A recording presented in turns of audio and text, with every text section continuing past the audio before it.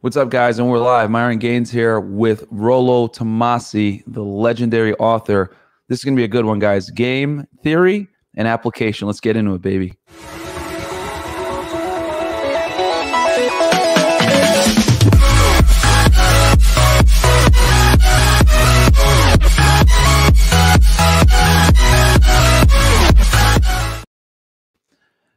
The man needs no introduction, man. But I just gotta, man, today's a very special show, guys. I got the legendary author, godfather of the manosphere and the red pill, Rollo fucking Tomassi, guys.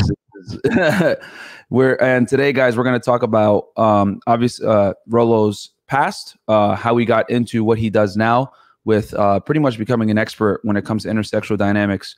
No one has broken down the word hypergamy more than this man right here. He has the fourth book is on the way. He has 3 books right now. And I'm just, if you guys have been living under a rock, I mean, I'm gonna have Rollo introduce himself to you guys. But before I do that, personally, guys, like, the books have changed my life. You know, I've read them. I actually have a hard copy of the first Rational Male, which I pass out to my friends that actually want to learn and read this stuff. Only in emergency situations when they're ready, because you shouldn't be giving that type of content to people unless they're ready to read it. But, you know, the book has saved many people's lives. It's taught guys the uncomfortable truth about intersexual dynamics, and it's impacted me great. Because for me personally, I grew up in a Muslim household, so I kind of knew these truths. But reading the book actually helped me put the dots together finally to understand why and the theory behind, you know, how women operate, how they may select, etc. So without further ado, man, Rollo, please tell the audience about yourself. As we've already been on Rule Zero so many times and stuff. We never really had a formal introduction, I guess. I'm the author of The Rational Male, the first book, which is a multinational bestseller everywhere. People have referred to it as the Bible of the manosphere, the Bible of the red pill. And 2 other books, which are in the series. Once I did the first book, I decided I was going to do a series because I had other people asking lots of questions based on the information that was in that book. And I felt like I needed to do a few things. So like when I did the series of books, it was usually sort of in response to people asking me questions about material that was in the other book. So I figured I needed to do a supplement book. So I did one called Preventive Medicine, which is the second book. And that's based on a timeline of what guys can expect from women, or from the average woman, let's just say, in a westernizing culture, and at various phases of maturity, what they're looking for, how they prioritize their at least dating lives, their sex lives, their personal lives, everything else. And then on July of 2017, I published Positive Masculinity, because I had so many guys asking me about questions about how applying the red pill to their marriages, applying the red pill to parenting, they're raising their sons. I had so many guys asking me, they say, when should I give the Rational Male to my teenage son? I don't want him to, you know, go down the path that I did. And I was like, well, I don't know, you know, is he a reader? I don't. So I had so many of those that I decided I was going to do Positive Masculinity. And so the first third of that book, maybe 2/3 of that book is about parenting, red pill parenting. And then the remaining part of it is really a dissertation on how masculinity has sort of crumbled and how we can sort of bring it back from the brink, I think. So now, Rollo, can you define, because obviously the red pill is a loose term. Some people misconstrue it. I like that. That's actually, I'm keeping that one. I know that was a flub, but that was good. Nice. Screw it. Yes, they do. Indeed, they do. Finally, I could contribute something. Yeah. So a lot of people misconstrue it and use it to fit some other thing. Can you define what the red pill is as far as it applies to your work, and then also tell us how you got started in writing and putting out this type of content for men? I usually like to give credit to Tom Likas from way back in the day. Tom Likas used to have a terrestrial radio show. I became aware of him right around 2000, 2001, somewhere around there. And he was still had a terrestrial radio show. I used to listen to him in the evenings on my commute back from work. And I was just like appalled at this guy. And I didn't realize why I was appalled at what he was talking about, because up until that point, I was very much still kind of stuck in this, this idea of what I'd been taught about egalitarian relationships. And I just thought, okay, this guy's just like slinging red meat here, but he wasn't. I mean, his delivery was very rough. And people ask, the one thing guys always ask me, this is, when did you get red pilled? Right. And for me, it wasn't really one particular incident per se. It was like a series of incidents. I had dealt with a girlfriend for almost 4 years who was borderline personality disorder. That was one part. And then during that time, I also read a really great book by Dr. Warren Farrell, which was called Why Men Are the Way They Are. And I got my coffee coming in here. No worries, man. And so I read that book while I was with her, and that sort of woke me up to a lot of things, at least as far as like women's nature and women's mentality. Got out of that relationship. That was sort of like, I think that was the beginning of it. And then I listened to Tom Likas for a while, and then in 2003, my brother-in-law, who was the husband of my wife's sister, ended up committing suicide as a result of her divorce, which of course it was like the beginning. It was like the end of everything for him. And so, I mean, without going into too much details, it wasn't so much the suicide that like made me think about things. It was the people's reaction to it. Like like post-suicide, like the people who were like trying to explain it to themselves, and even absolute strangers like were taking, like I knew right there. And it was really tough because I hadn't really formed the ideas that I have now. But back then, like it was like an Anthony Bourdain situation where the girlfriend or the wife or whatever had got with a guy who was visibly, clearly more either alpha, more rich, or just like a higher caliber of a guy, and stepped in and essentially ruined a marriage and ruined a family and ruined all this other good stuff that was going on, that the guy had done everything right for a long time.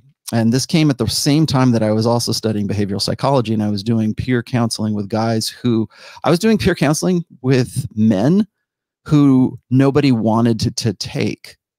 And I did it just because it just sort of fell to me to do it. Now, here I am in my early 30s. I'm talking to guys who are like in their 60s, like 65, some of them 55 to 65, let's say. And they were all very, like what we would call simps, blue pill beta guy. Like today, that's what we would call them. I didn't have a name for them back then, but I started talking to these guys, and they all had the same problems, which was, if you should just tell me what I should do, I would do it. And they just didn't understand the nature of women. And so I was, at the same time, I was also writing for So Suave, which was my forum for a very long time. Been a part of So Suave. I still to this day lurk on So Suave. I was a moderator at So Suave from 2002. Well, I was about 2002 until about 2015, and I just couldn't keep up because I was doing so much with the blog and I was doing so much with the books and everything, and I just couldn't keep up. But I still lurk there because I think it's a great. It was a great resource, a great forum. So Suave is a forum. It's one of these old seduction forums. Mm-hmm. And between So Suave and like Alt Fast Seduction was like RSD's old server. Yep. And Mystery Method in that. So I would fluctuate between those and a couple other ones that are like gone now. And so at that point, when that had happened, that sort of woke me up to a lot of things that was going on as far as the nature of the blue pill. We didn't even really start calling it the blue pill until about 2002. I can show you some of my earliest forum posts where we started talking about unplugging and the red pill as far back as 2002.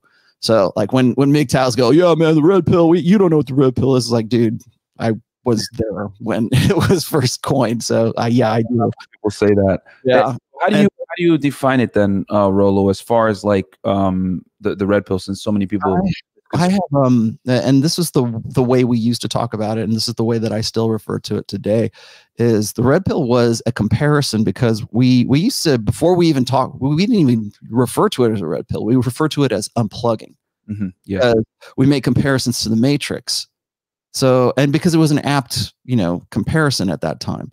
And so when a guy was sort of plugged in and he was what we called an AFC, right? An average frustrated chump. Yeah. It wasn't a beta. There was no beta males. There was no blue pill. It was average frustrated chump. And you'll find that in like books like The Game by Neil Strauss, and even a lot of the literature and the stuff that Mystery was talking about way back in the day, like 2001, 2002, 2003, somewhere around there.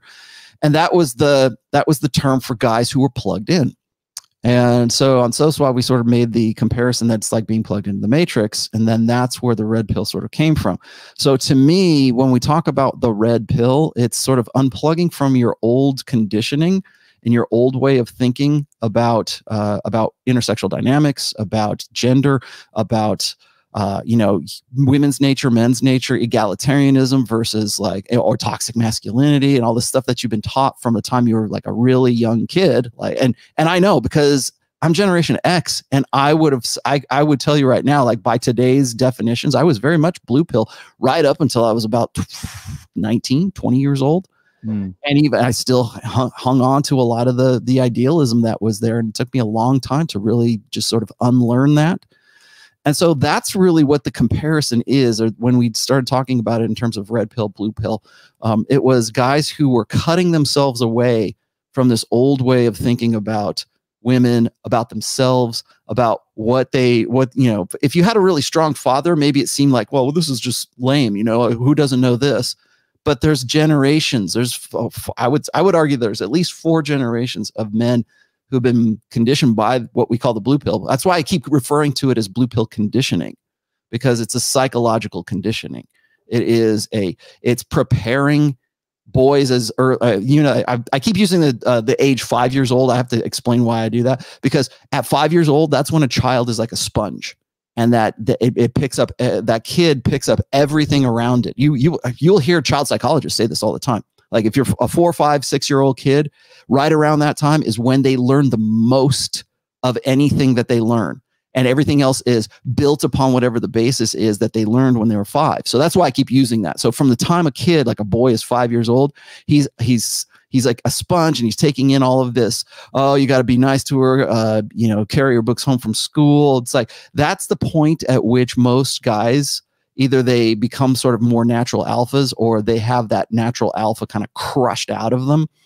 And so that's why I refer to it as blue pill conditioning, because when a guy who has been trained and has been socially conditioned and psychologically conditioned when he's 5, and then 20 years later, he's 25 years old, and he's going through a breakup, and he doesn't understand why things are happening to him or why he got into that situation. That's why I say it's blue pill conditioning, to condition you to be serviceable, to be a kind of a guy that works best for a gynocentric social order. And that, things pile on after that.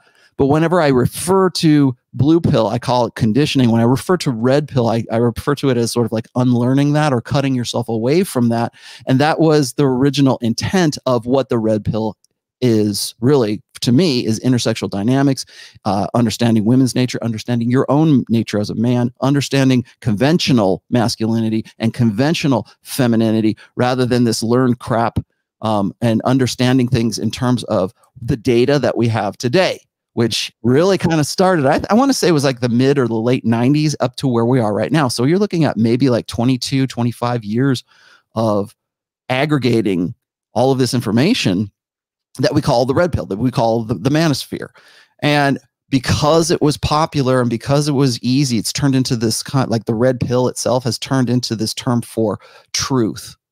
And so whatever your subjective truth is, whatever your ideology is, whatever your politics are, whatever your religion is, that's the red pill now. It's like the term is essentially meaningless, but it started out specifically in the pickup community, in the seduction community, in the what we call the red pill community, like understanding these things. And I have referred to the red pill as a praxology, because that's really what it is. Mm-hmm. People want to make it an ideology because that's the only way they can interpret their world. Yes. It's got to be an ideology, or it's got to be this, or it's a bias, it's that. It's like, no, it certainly didn't start out as that. And I can understand why people say that about sort of like the sub-tribes or the subcultures of the red pill and the manosphere. Yeah, those are definitely ideologies. But in its purest form, in its original intent, the red pill was about intersexual dynamics. It still is, as far as I'm concerned.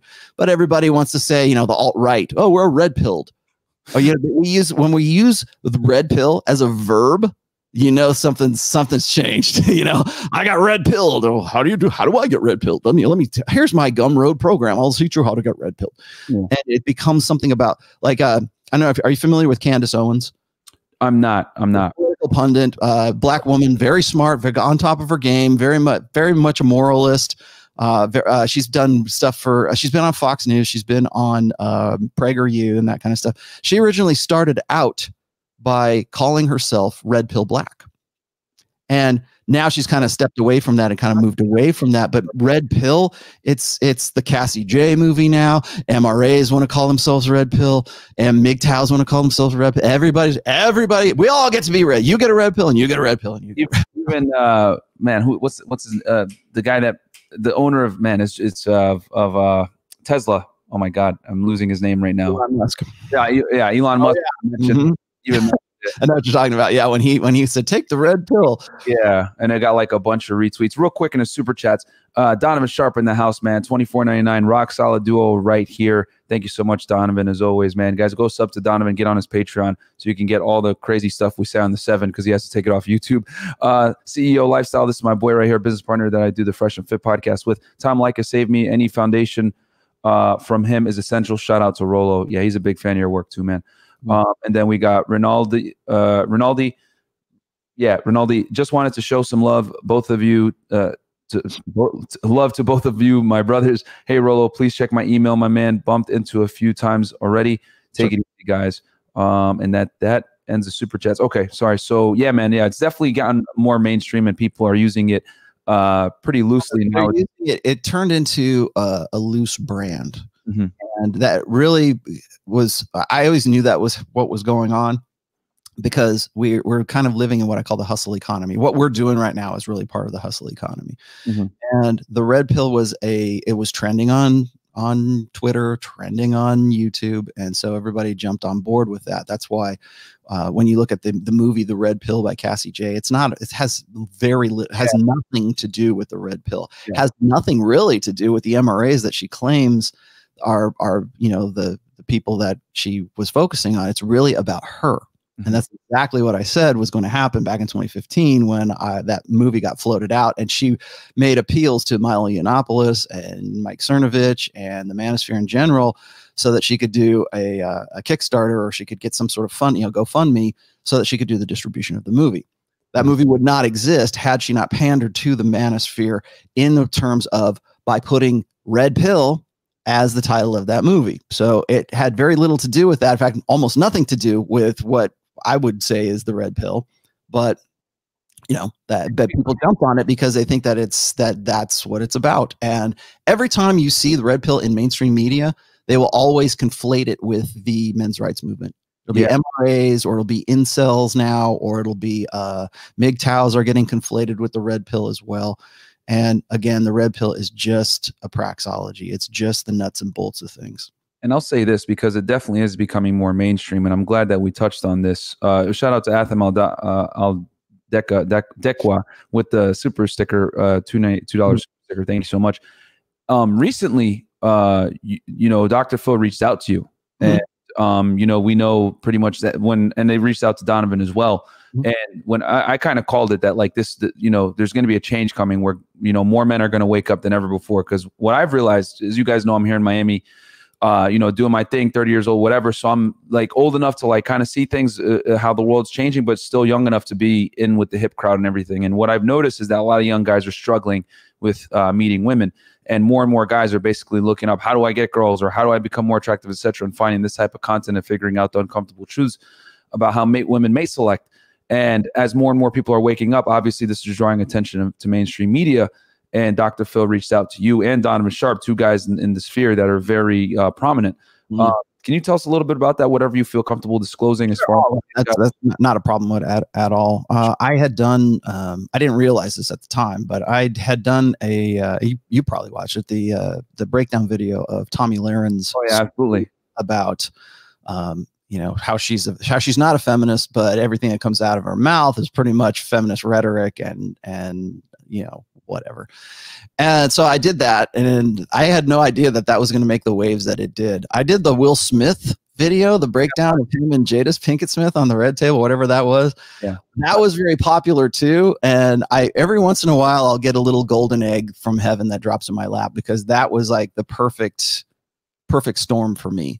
Because it's like, first of all, it's got everything. It's got gynocentrism. It's got red meat for the guys who really want the red meat for it. It also taught a lot of lessons. Even when I started the Will Smith video out, I was like, okay, we gotta really dissect this. Well, I did the same thing with Tomi Lahren, and Tomi Lahren was a little bit easier because it was just her rattling stuff off.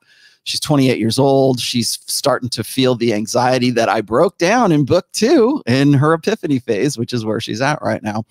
And again, she's the poster girl for this generation of women who are going to find it really tough for themselves. I don't care how famous you are, how pretty you are, how, you know, full of yourself and how appeasing and aggrandizing you are. It's going to be rough for even the nice girls very soon. And so I broke that down. And at the end of that, I think that the producers of Dr. Phil's show saw that, and they realized that that would make some good fodder for their show. They didn't say that to me at the time. I got an email from, I guess, the junior producer or somebody. I don't know exactly what his role is as far as the show is concerned. But the guy hit me up and he says, would you like to be on the Dr. Phil show? We're going to do a show. We're going to do a show on masculinity in 2020. And I go, I'm always very, very wary of mainstream media. Certainly somebody of the caliber of Dr. Phil, and people either said that it was a brilliant move for me to pass it up, or else they said I screwed myself. Like I could have had all this exposure. And so I considered it, and I did a 2-hour interview with the junior executive. I don't know if whatever his position is, but one of the producers called me up, and I spent 2 hours on the phone, just sort of being me, right? Telling him what I'm about. And it struck me that this guy didn't know anything about me. He didn't know, all he probably had seen is the Tomi Lahren thing. And then towards the end of the interview, it's like, oh, we're going to have Tomi Lahren on there.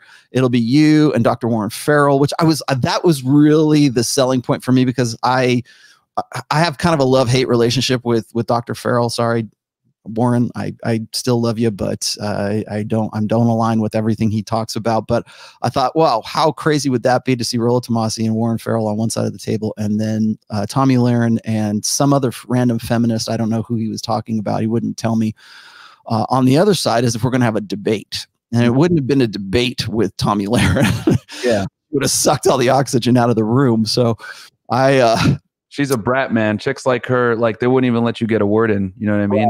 So I waited a day, and they called me back, and they said, the same guy, he calls me back and he says, can you link me some videos of you being more animated? Because the executive producer, I guess, wasn't sure that I would be able to sort of stand my ground or like be as animated as I would need to be. Oh, look at that. In the room with Tomi Lahren. And at that point I go, okay, I know what they want. They don't want Rollo Tomassi. They want somebody, they want a guy like Paul Elam, right? They want somebody who's like frothing at the mouth and will lose their cool with a 28-year-old self-entitled little, biatch, whatever.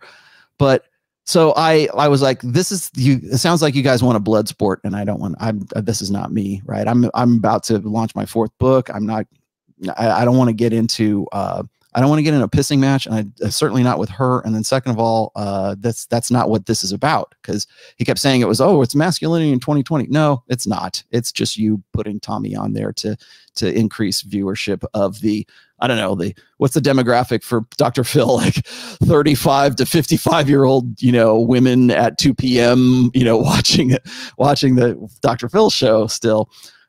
So I gracefully declined, and the first person they called was Donovan Sharp right after that. And so that led me to believe that I'd made the right decision. Donovan even turned him down as well. And primarily, I was going to say is that the last time I'd seen something like this was when Roosh decided to go on Dr. Oz back in 2015.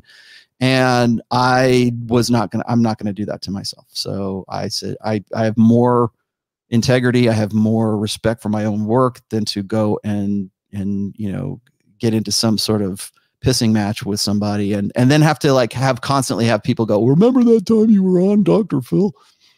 I'm not going to do that. Yeah, no, I'm they definitely, because I remember when Donovan got the invite, he hit me up and he was talking about it, and I was like, just be careful, man, because they're gonna try to do what they did to Roosh, which for anyone that didn't watch that, I think you guys type in on YouTube Roosh V, and it was Dr. Oz, I think it was. Oz, yeah, he and Roosh knew what he was getting into when he did that. I think a lot. People always say, well, what's the, I'll let you in on a secret here. Not really a secret, but people ask me this all the time. How come there's bad blood between you and Roosh? And I don't really have a problem with Roosh per se, although I do think he has reinvented himself so often that it's pretty easy to see what his grift is. I used to have a lot of respect for Roosh. I think his early stuff was fantastic. Everything prior to 2015, prior to the Dr. Oz show, was really good. And I still to this day quote him like we were on Rule Zero. And I was looking up some of his old stuff, his predictions from 2010, what it would be like in 2020. And I think he was spot on. But at some point, he kind of just lost the narrative and lost his mind. And I think it really happened right around that time because he'd gone on Dr. Oz and he got run up the flagpole. I think he knew he was there to get pilloried, and that because here you have this audience full of fat women, and suddenly he's the one who's the fat shamer. And they wanted him on there. I would say, I don't know this for sure, but I would say he probably got a good payday from that appearance on there.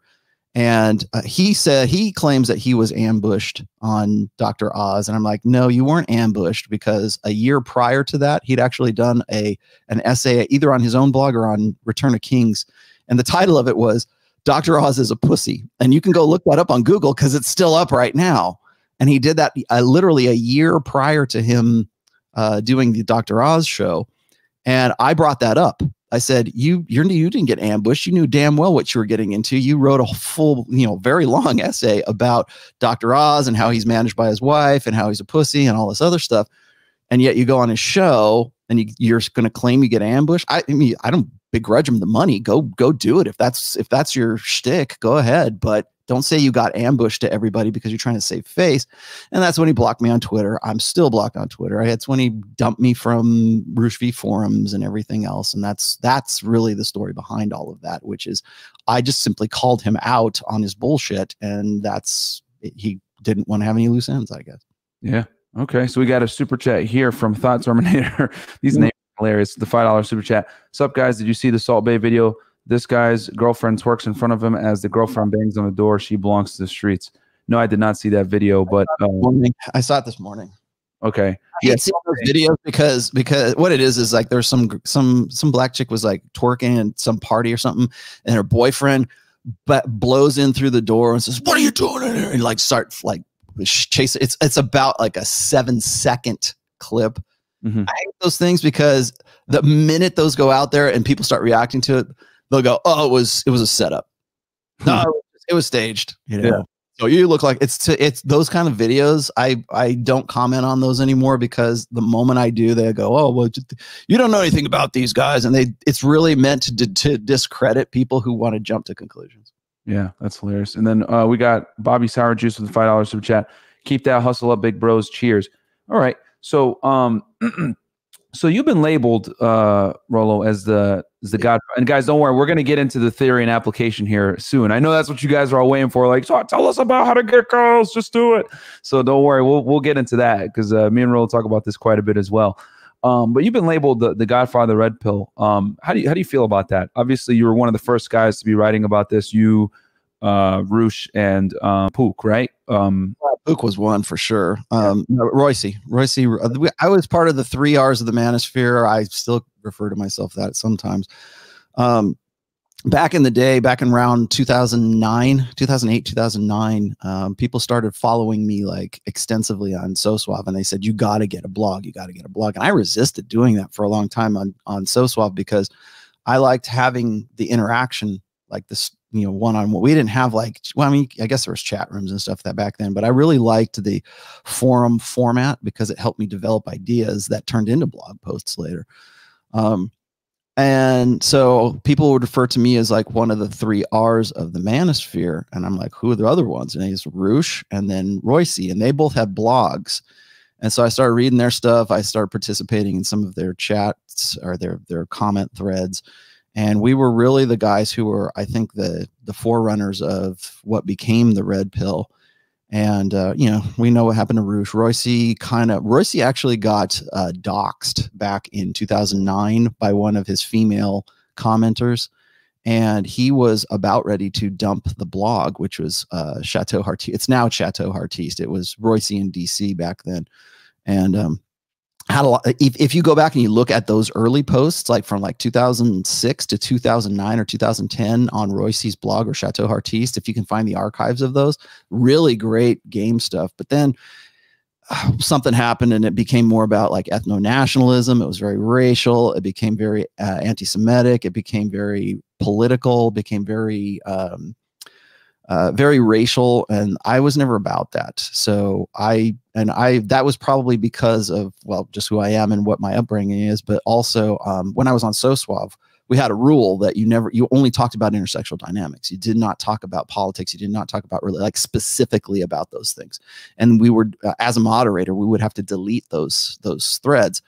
And so I was always of the opinion that I would do topics of religion, race, politics only if they crossed over into intersexual dynamics, and I still do that today, and that's always been my policy. But it just got so racial, and he was going to dump the blog, and then rumor has it that he sold it off to 2 other guys or like a group of guys who are doing because it was the #1 most trafficked blog in the manosphere was Royce's site for a very long time.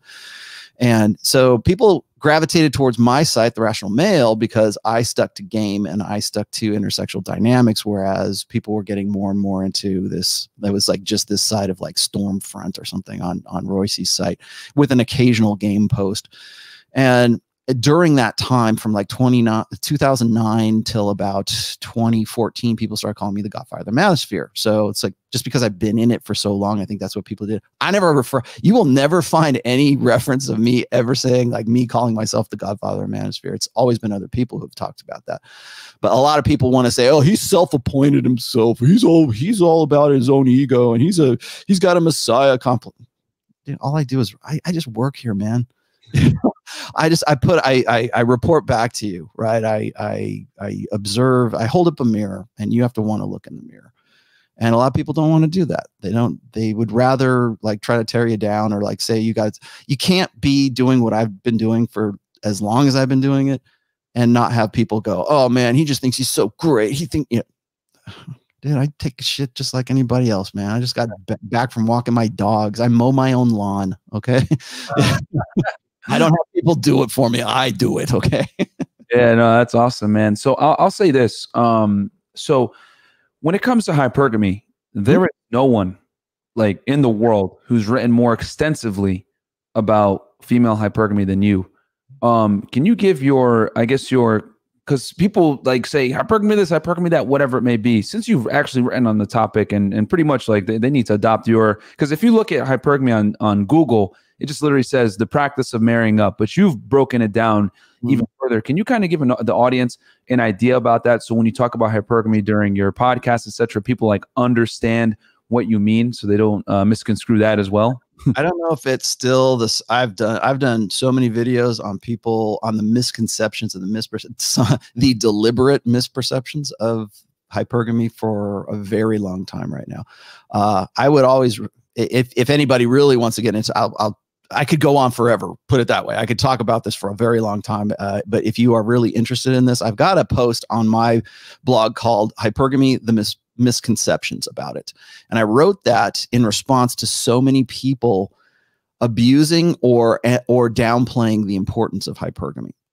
So whenever I even say the word hypergamy, everybody goes, oh, take a drink, because that's what they think that I'm about, right? And if you go and if you type in right now and you search Google for the term hypergamy, I'm probably maybe I'm not the top one now, but I'm probably my site or something I've done is probably in the first page of returns that you're going to get, because a lot of people picked up on that. Hypergamy became a really hot trending tag, for just like the red pill, just like MGTOW, just like semen retention, right? Just like all of these things that are just basically what people are searching for, what guys are searching for right now. Hypergamy was one of those really kind of hot tags for a while, and so everyone you either love it or you hate it. So let me give you just a quick background on it. When I came up with the broadened definition of hypergamy, I had run across the term actually when I was studying psychology, because it used to be a term that was used it wasn't even a psychological term, it was a sociological term. And it was used for the caste system in India for some like studies that were being done. I think maybe even in the 80s, they started using the term hypergamy, and it was only limited to one definition, which was women's predilection, let's just say, or proclivity, whatever, their tendency to marry up in socioeconomic class because they want to have a better life, right? You mean you're a sandwich artist, you want to marry a millionaire, and that was more or less the idea of it. But it was like specific to a sociological framework, and I came across that. And I thought this, and this is something I came, if you want to go onto SoSwap and you want to search the term hypergamy on SoSwap, you'll probably find some posts of mine from like 2004 when I started trying to broaden the definition, because I paired that up with women's innate sexual strategy, or mating sexual strategy, which is alpha seed, beta need, or alpha flux, beta bucks. I don't know if I can swear on here or not, but that's been in the manosphere forever, right? There's the short-term sexual, there is the breeding, the get the good genes side of women's sexual strategy, and then there is get the good provider side. So and Mystery used to refer to this as survival benefits versus sexual benefit, or versus genetic benefits. And we'll get to mystery guys later. Don't worry, we're gonna get into the mystery. So those are the two things. So women tend to they would love the full package, right? They would love to get the guy who represents the best genetic potential that she can get with, like the sexy sons theory. I don't know if you're familiar with the Red Queen or the Selfish Gina. So sexy sons theory, writ large, right? That's why women like to have casual. They enjoy sex, right? That's why they want to have casual sex. That's why we've never lived in an age where they could, let's say, optimize that to the degree that they do now, without social stigma, without the buffers, without religion, that kind of stuff. So it was very obvious to see that that was certainly a side of hypergamy.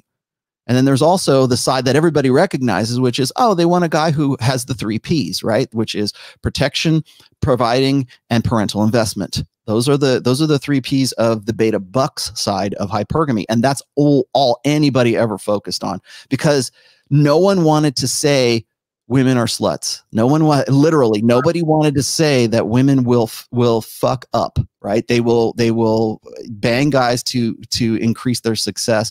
They will bang guys just because he's, I was drunk, he was cute, and one thing led to another. Hot guy in the foam cannon party, alpha Chad. That's all the short-term sexual genetic benefit side of hypergamy.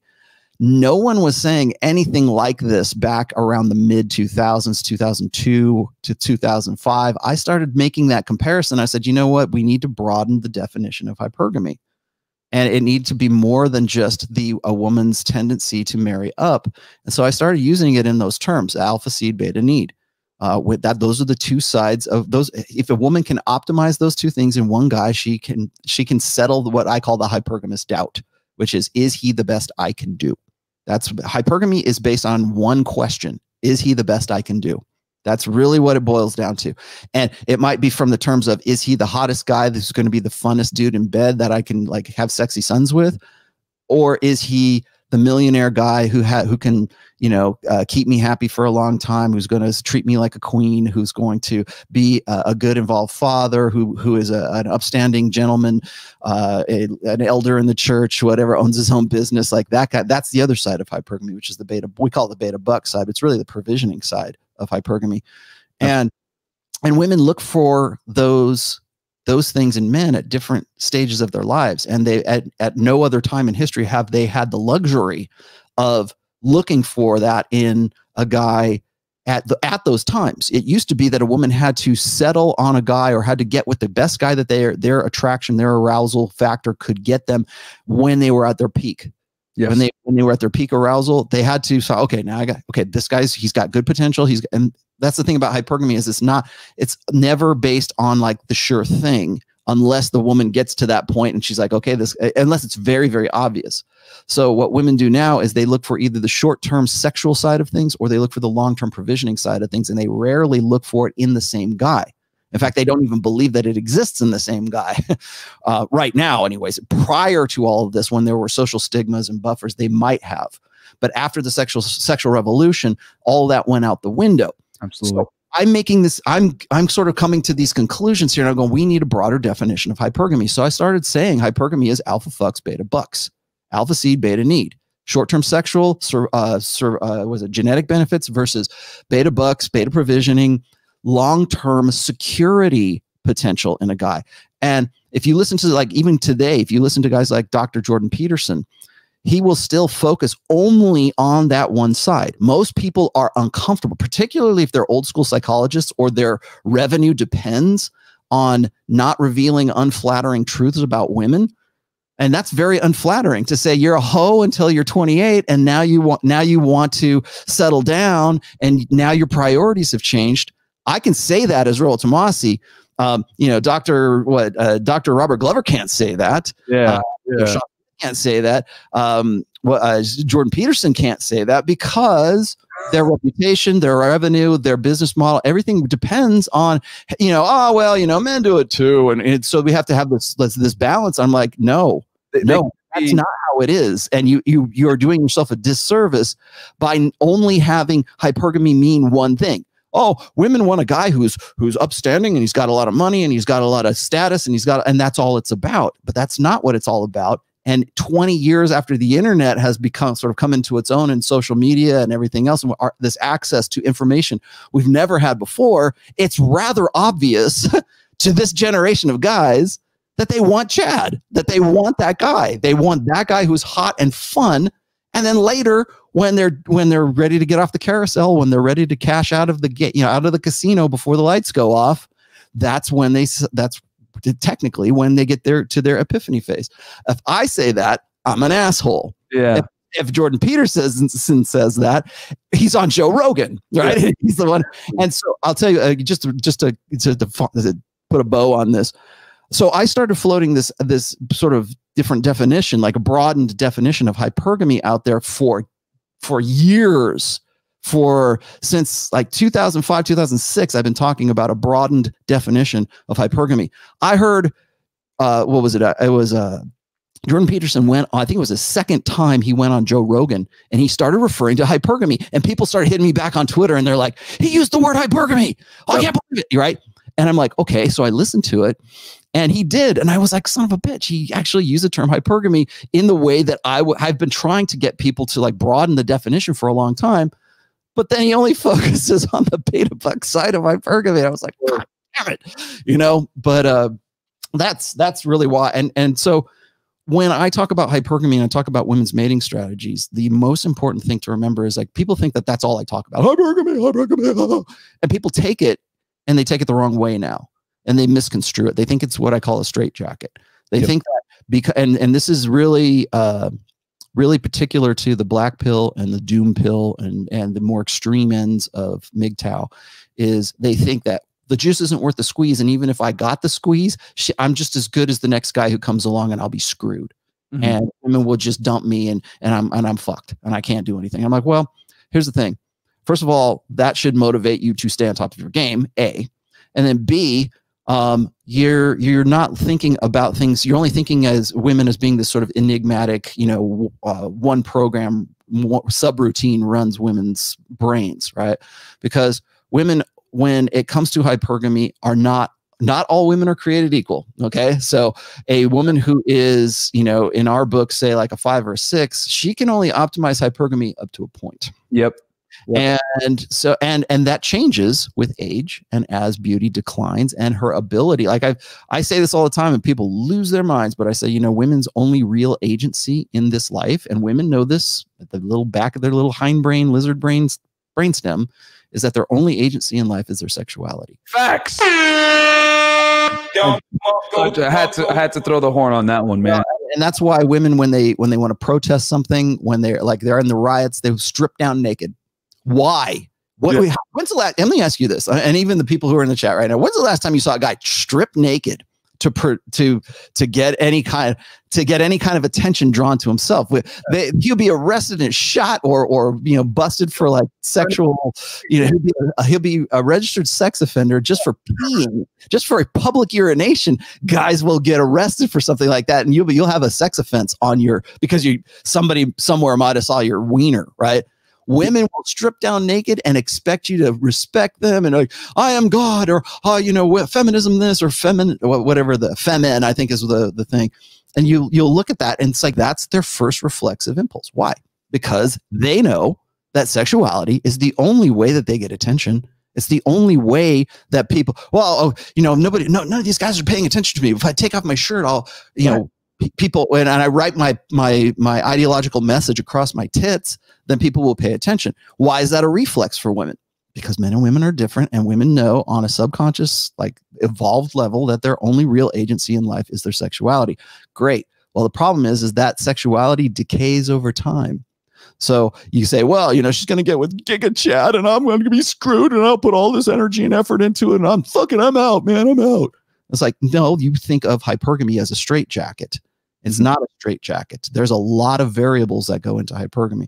The other thing is I get criticized for is that they think that everything comes back to hypergamy. And the reason why they say that is because everything comes back to hypergamy. In a gynocentric social order, you're goddamn right it does. Women will legislate laws to better optimize hypergamy. And I'll say real quick, it is a matter of national security that you know what hypergamy is about. And I'll say this too, because this guy just asked a good question. Is using IG now part of Men Burden Performance? Albert Westcott with the $2 super chat, and I think someone else gave a chat. Because Rollo's on a roll here, guys, so I don't want to really interrupt him. A lot. Like I said, it's really deep. It's a really complex thing, and so a lot of people just want to blow it off, and either they hate me for it, for talking about it, or else they overblow it and think that it's going to ruin their lives. Yeah, no, man, you're on a roll. Wando with the 10, I think that's Euro super chat. Greetings, non-self-appointed LOL Godfather plans to write a book in collaboration with Myron, John, Troy, R. Green did with 50 Rational Male 2020 Vision. Myron, which program do you use for sounds? I got like a bunch of programs I use, man. But I'll say this, because Rollo, you brought up a good point, and then I'm going to turn it right back to you. When you mentioned that Jordan Peterson and these other guys talk about only the beta buck side and they don't talk about the alpha side, meanwhile, guys like us, we're telling the unfortunate truths, you know what I mean? Like I say it all the time. She belongs to the streets. Unless proven otherwise, but obviously that wouldn't be politically correct to say that. And I'll say this also, just because I love to, when you give the theory, I like to give an example of my experience. So the other day, literally 2 nights ago, I went out with a girl, and when I went out with her, 100% dualistic mating strategy. She met me and she was like, yeah, I already knew. And we got into the topic of talking about tricks. And for the guys in here that don't know what a trick is, it's a guy that essentially pays for sex or a woman's time. He buys her bags. Basically, he spends money on a girl without her earning it. And she was telling me how she sizes up men and she's able to immediately see men as tricks or whatever it may be. And she said, oh, well, when I met you, it was obvious that I couldn't try to sit here and fleece you for money or whatever it may be. But there's indicators when I see in other men that I'm able to extract. Basically, I can extract resources from them, get Christian Dior bags, Gucci, all this other stuff, Louis Vuitton. And the thing I'm trying to say now is with what Rollo is saying, is that we live in a world now where women are encouraged to do that. They're encouraged 100% to use guys for their financial resources while also having their fun with the alpha seed side. Because the thing is that with online dating, and basically there's a sugar dating epidemic right now. It's a big thing. A lot of girls are on there looking to find guys that have the money stuff covered while simultaneously still living their party life or whatever. That's why there's so many college girls on these sites in general. So and a lot of guys will pay the money to hang out with these girls. So it's definitely out there, and I would say it's in your face. Before, it used to kind of be hidden, hey, you don't talk about this, but now it's women are encouraged to do that. And we got one more super sticker here from Daniel Roman at $5. Let me see. I think that's all the super chats. But yeah, go ahead, Rollo. Yeah, we covered everything. So, I think that a lot of guys, when it comes to hypergamy, they think it's a death sentence. They also think another in misperceptions, I think, and like I said, some of them are deliberate misconceptions, is that that first of all, first and foremost, they think that hypergamy is a straitjacket. Like there's no way out of it. There's no way. There's no way to turn it to your advantage. Well, there is actually, if you know enough about, like you yourself have probably just done this before, is you can use hypergamy I guess the format, the framework of hypergamy can work in your favor if you know how to leverage it.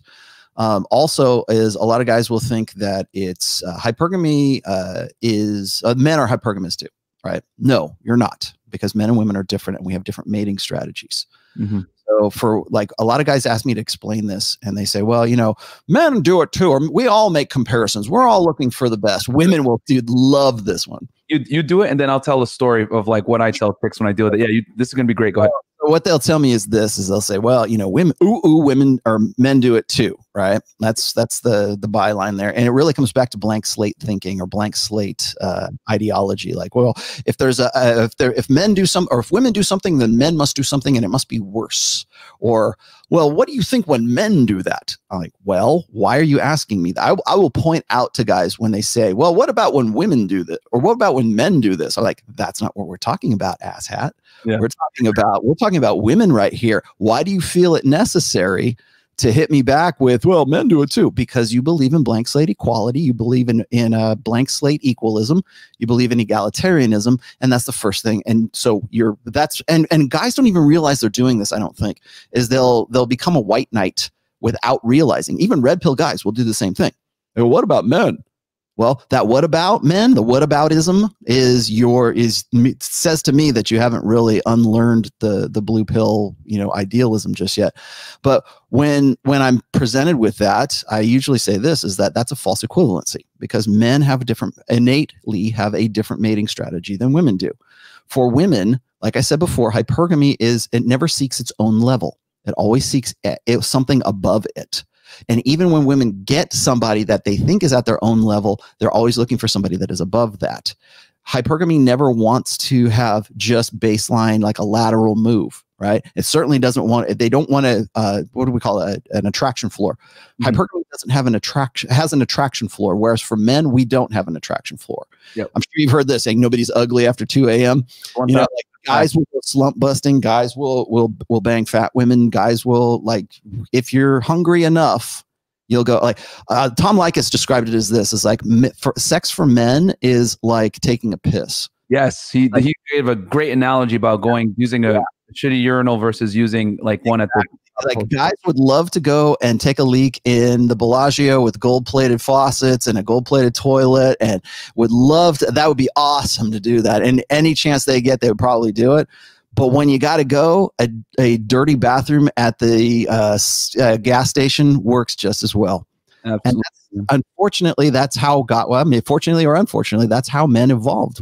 Our mating strategy is it's unlimited access to unlimited sexuality. And if we could get that, we would. Yes. We could have that kind of because that's what benefits our biology, right? With each ejaculation, we can potentially impregnate millions of women if we wanted, if that was if that was some way to do that. And here's most guys are scared to determine our mating strategy. Go ahead. No, I was going to say, like, and that's the thing, like, you're so right, Rollo, because most guys are scared to admit that they want to get out there and date and deal with and have sex with a lot of women. The problem is that guys don't want to say that because they're too scared of what women are going to think. And then, quite frankly, let's face it, Rollo, we know most guys can't do it. So what they say, I'm going to just date one girl because I'm a good guy, or some BS like that. And it's like, nah, bro, you just don't have the ability to do it. Why does Dan Blazarian have so many followers? Why do people love watching the Tates? You know what I mean? Because they're living a lifestyle, right, with a bunch of chicks. It's like unlimited access to unlimited sexuality. Exactly. They're like, Dan Blazarian can have any one of those chicks anytime he wants. At least that's the impression. I don't know that that's for sure, but that's the impression, and that's why he's popular. Right. If you don't believe me, just look how popular online porn is. Because what does it offer, guys? Unlimited access to unlimited sexuality. That's why it's free. That's why it's 4K. That's why it's streaming. That's why guys have a problem with it, to the point where people can make money off of teaching you how to do nofap. That's very true, man. And I'll say this real quick, because you talked about blank slate equalism, which I'm going to give you guys. I love the theory, and I'm going to give you guys another example that I use. So when I'm on dates, I meet a lot of chicks that are feminists, man. I'm not going to lie. Like, I meet a lot. And my thing is, it's like kind of fun, because when I'm on a date with a feminist, I'm like, all right, cool. Well, let's see what she, because some of them are like, I just want equality for women in the workplace, but I understand that a man needs to lead. Cool. And then you got the other ones that are like, no, women are totally capable of leading. We're equal. For those chicks, I love to say this. I'm like, all right, cool. Well, let's say me and you are in bed, right? And like we hear a big knock, and a bunch of intruders break in. I'm not going to look at you and say, hey, I got the last home invasion. You got this one, right? No, you're going to look at me and be like, go handle that, right? Okay, so if I ask you for a fucking sandwich, I shouldn't have a problem with that, because if I'm willing to die and protect you, right, in the home, if something actually happens, then I need to know that if I ask you for a simple task like make me some food, get me a drink, whatever it may be, I shouldn't get any back talk. And when I say that, they're like, okay, I understand, but that's still whatever. And it's like, equality doesn't work between men and women. It doesn't, because you're going to, it basically, what I've realized is that a lot of women, and you talk about this too, Rollo, a lot of women basically want all the benefits of being treated like a lady while absolving themselves of the responsibilities of being a lady, while simultaneously adopting all the benefits of feminism while also absolving the responsibilities from it, and basically taking all the benefits of being a lady. Oh, I don't want to pay for a date. Treat me like a lady. But on the other hand, oh, I'm not going to make you any food though, because you could do it yourself and we're equal. So it's a lot of women subscribe to this type of how do I say this, thought process. And it's what I call the fempowerment narrative. Yes. And like female empowerment, fempowerment, the fempowerment narrative. It's been around since really the early 70s, I think. Mm-hmm. And feminism, what we refer to as feminism today, because it's militant feminism is really what it is, but the militant feminism that came in the post-sexual revolution era is based on there's a prime directive for it, and it is never do anything for the express pleasure of a man. Mm-hmm. Because if you do that, then you're not a strong, independent woman. Strong, independent women don't need no man. They want men, but they don't need men, right? That's the pretense anyways. And the militant certainly militant feminism, but like gynocentrism, feminism has been we've never known anything different. Like I was born in 1968. Okay, I've never known anything different than what this social or this gynocentric social order has been about. At the same time, we're told that we live in a patriarchy, and then this endemic sexism that hasn't really existed since probably the early 70s, or has been etched away to where we are right now in 2020. But women, just as you were saying, they, under the pretense of equality, they are essentially seeking advantage. It's really a power play is what it is. But when women say, well, we're looking for gender parity, we're looking for equality, we're women's rights. And I always say, well, what rights do you not have? Yeah. What rights you don't have? Because I can name a lot of rights that women have that men do not have. Mm-hmm. And the easiest one, of course, is mandatory, it's selective service and mandatory subscription in this country anyways. That ends the conversation right there. You have more rights than I do, because I have to require to put my life on the line for my country. If I want, in some states, if I want a driver's license, if I want student loans, and all of those are available. Those are rights that women have because they have a vagina, and I don't have because I have a penis. Exactly. So I can point out rights that men don't have that women do, and but that's I could sit there and we can split hairs all day long, but that's not really what it's about. That's not the conversation. The real conversation is that feminism, gynocentrism, is the antithesis of women's evolved nature. Yep. Which they're looking for a guy, like, we want to say, well, women, I want an equal partner. I want an I want an equal marriage. I want an equal partnership. I want an egalitarian this. Egalitarianism seems like logic to women, because women tend to be more collectivist. They tend to be more communitarian, because that's the way we evolved. Men were the hunters. Women were the gatherers. Women are the incubators of the next generation, and they are if not the weaker sex, they are definitely the most vulnerable sex, and have been so for millennia. For hundreds of thousands of years, women have been the most vulnerable sex. That's why they look for the 3 Ps: protection, providership, and parental investment when they're looking for that. They still look. Yeah. So, And even when they're looking for the best genetic qualities, those genetic qualities have relationships to the 3 Ps. But that's not what gynocentrism and feminism teaches women. It teaches them that we need to have blank slate, equality of outcome, equality of opportunity, and we'll be damned if we don't get equality. It's just about equality. No, it's not about equality, and because there is no such thing as equality. There's no such thing as equality, certainly not between the sexes, because what my advantages are, my innate evolved advantages are as a man, are offset by whatever my weaknesses are as a man. And those are generally offset by women, complementarity wise by women. I can show you fMRI scans of how men's brains are wired and how women's brains are wired. We have the data. What we don't have is the willingness to accept the fact that we don't live in blank slate equalism, blank slate equality. Because if I want to say this, what is when people say, well, we just want a gender equality, I go, well, there's no such thing. They're like, oh, you don't believe in equality? Yeah, I don't. Because equality is defined by whatever the challenge is to that particular individual. So if equality means I, Rollo Tomassi, as a human male, want to have a baby, I'm screwed. That's outrageous. I can't have a kid. Oh my God. Because I'm genetically, biologically a male. I can't do that. Guess what? You know who has a 100% advantage over me? A human female. So that seems very unequal, isn't it? Yes, it's very unequal. Sorry, you can't do that. We're not going to, and I wouldn't, it's ridiculous, absurd to say that, to think otherwise. But that's an easy illustration. There's a lot, like by order of degrees, whatever the challenge is, is it combat? Is it, we're going to go and we're going to defend the nation. We're going to go out and we're going to learn combat skills. Men overwhelmingly are built for combat. We're built for fighting. We're built for aggression. We have more muscle mass. We have more testosterone. We have more innate aggression. There are innate proclivities that men have that women do not, and vice versa. So what's the challenge? Well, we need equality. No, so what you're saying, and when people say you want equality, what you're saying is you want androgyny. You want homogeny is what you want. You want a human being should just be a human being, and we still foster this blank slate thing all the time. We keep saying, oh, men and women are equal and they should be, and we're just the same. We just have different plumbing. No, bullshit. We don't. We're very much different, and those differences are much greater than we are willing to admit right now, because we still cling to blank slate equalism like a religion, like a safety blank, like a security blanket. And we don't realize that we're actually doing that. So when people say, do you believe in equality? It's like, no, I don't, because you tell me what the challenge is and I will show you how we are unequal, or how we would be better together.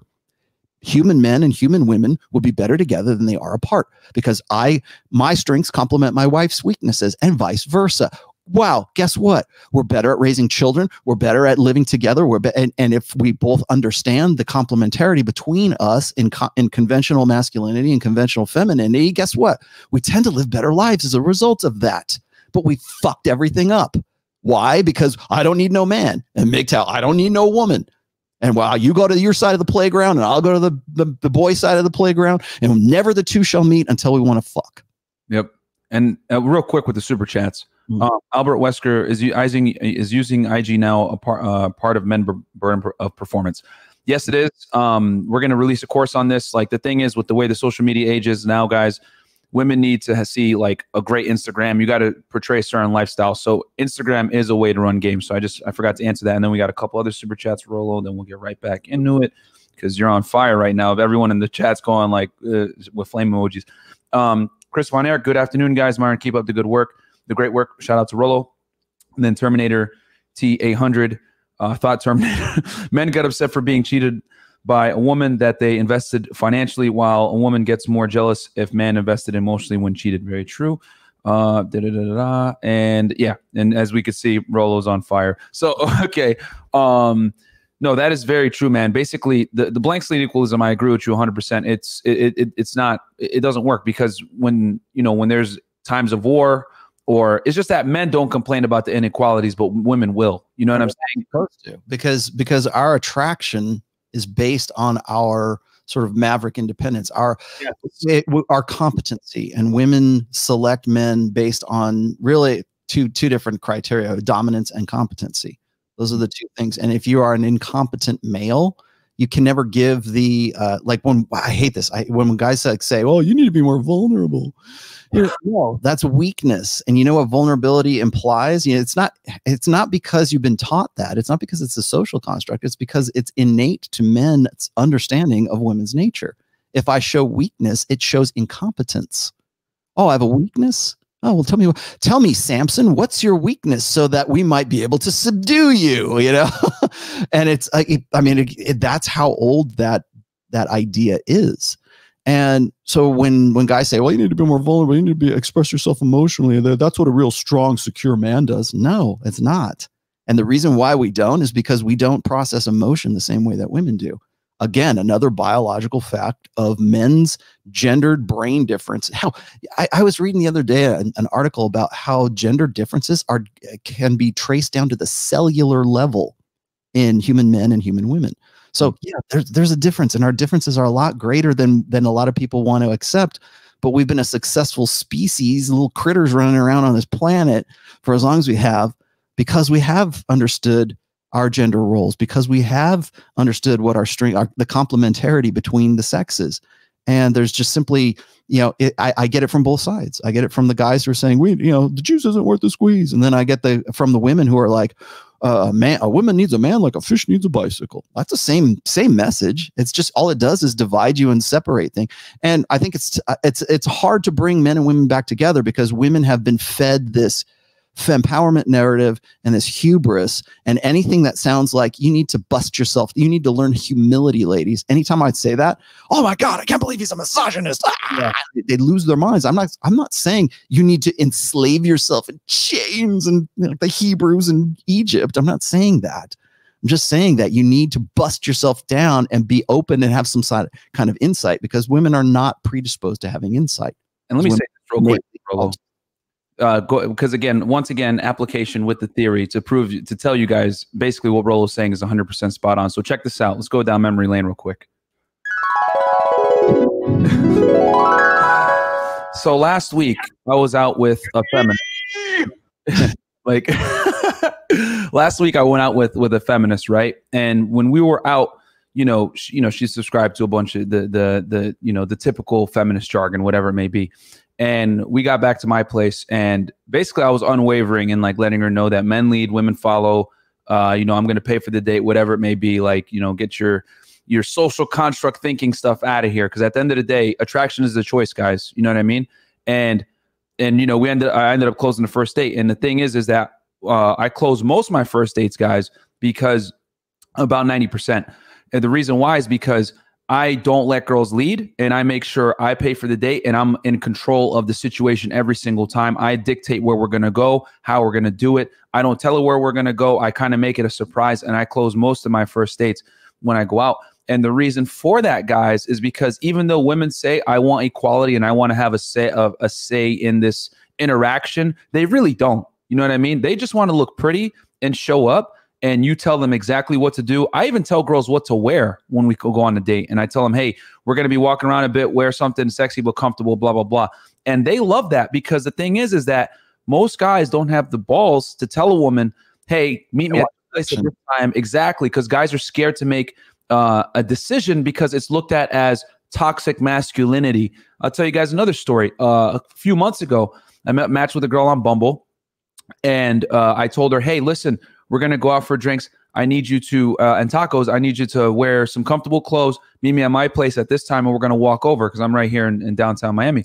She's like, and she responded to me, oh my God, that's so hot. You told me what to do. And I was like, what? Is this bitch fucking crazy? And so I go downstairs and I meet her in the lobby, and then I shake her hand and I'm talking with her for a bit. And then it immediately clicks why she was so turned on.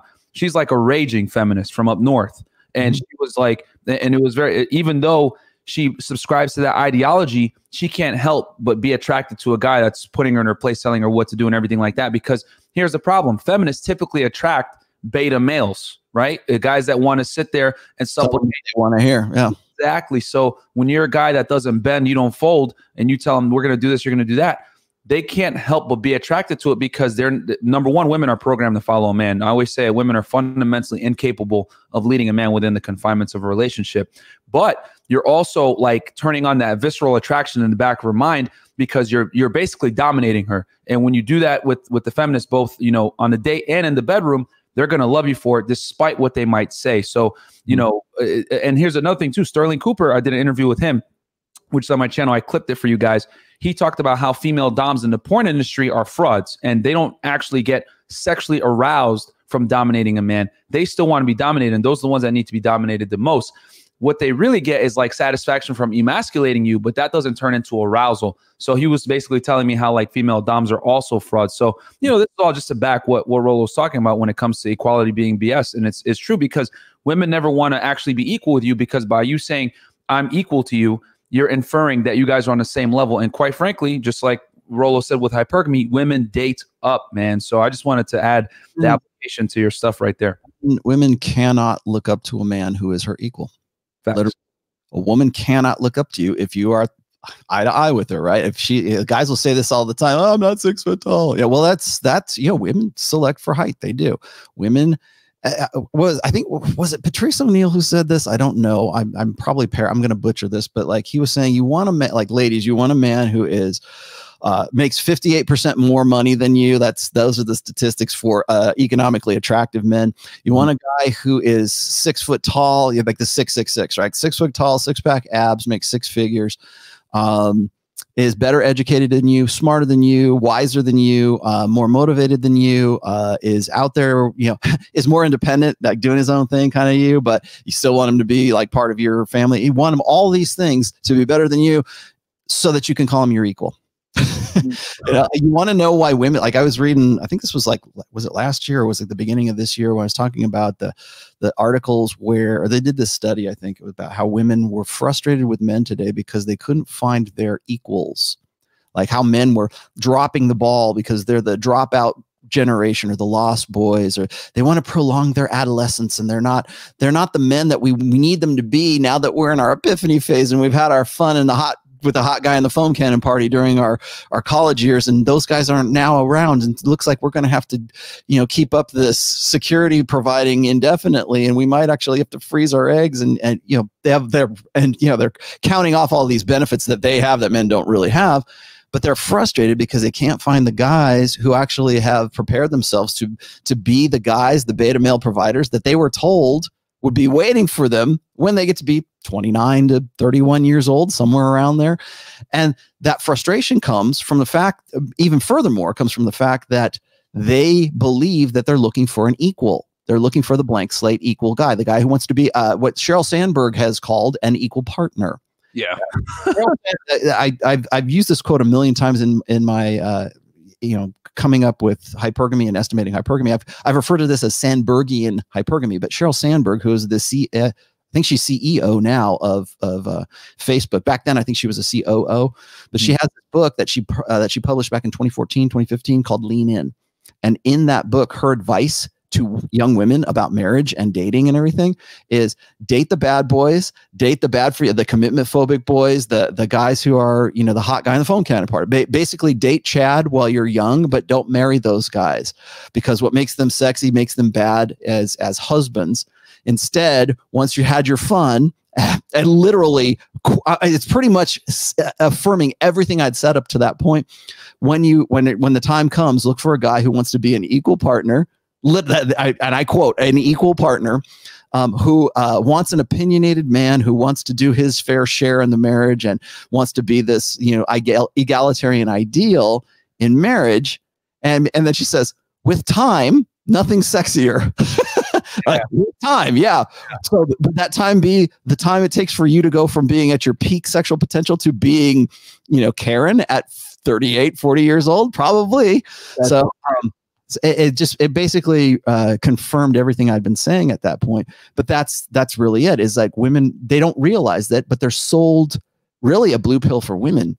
Yes. About like, this is what you ought to be looking for. You need to have an equal marriage, but it's not an equal marriage if you want a guy who is more educated than you, who has a better job than you, who is taller than you, who, you know, all of these things. You look at the, was it Royce used to call it the 436 bullet point checklist that women have for guys. Whereas for guys, it's usually, is she hot? and will she fuck? Those are the two things that's your 2 criteria versus 436 bullet point checklist. And I'll tell you this too, man, because as women make more and more money and become more and more successful, there's a consequence to that, unfortunately. And that is your pool of suitable candidates is going to shrink, because the reason why Tomi Lahren went on that big rant as a multi-millionaire successful woman, as a successful woman that's worth, $2-3 million, her pool of candidates is really small. And here's the problem that successful women don't understand. The guys that you're chasing, that you want, that satisfy your hypergamous needs, those guys can date down. You can't, though. So they're basically playing a skewed game that's in the male's favor when it comes to high value. And like those guys will bang you. They'll deal with you on a romantic sense temporarily, but they're not really going to commit to you. You know what I mean? Because when a guy works so hard and actually it gets to a point where he's able to select women, I'm kind of like at this point right now in my life, there's no way that you're going to settle down, because it took so much to get to that point that you're not going to sit. I always use this analogy. So there's a candy store, right? Girls are allowed to come in as soon as they turn 18, and they're able to pick as much candy as they want. They can stay there, get as much candy as they want. The boys, however, can't get in until they're about 30 years old, and they have a certain amount of money saved up to get in the candy store. So by the time you get into the candy store 12, 15 years later, and the chicks have already been there since 18, you're going to go crazy. Oh my God, I need all this candy. And the chicks are going to look at you like, oh, what's wrong with you? It's just candy. But the women don't understand that you waited out there for a decade plus to get in this candy store while they were already in with their one little lollipop. You're over here taking all the chocolate, everything, because it took a while and you had to earn getting in the candy store. So when you do get in there, there's no way you're going to subject yourself to just one piece of candy. You're going to go nuts. And women don't understand that, because women fundamentally do not understand the plight of men. And going back to application, when I'm on dates, just to collect data so I can share with you, Rollo, I love to ask women, what percentage of men do you think are sexually active? What percentage of men do you think actually are out here meeting women? You know what all these girls tell me, man? 80%, 90%, 100%, etc. And it goes to show, like, and then I'll tell them, well, do you know that maybe 10 to 20% of guys are actually sexually active? And they're like, what? And they're like, they can't believe it. And then I'm like, well, think of every time a guy approached you in a club and failed miserably and he was strange about it. It's like, okay, you know what? Now it makes sense.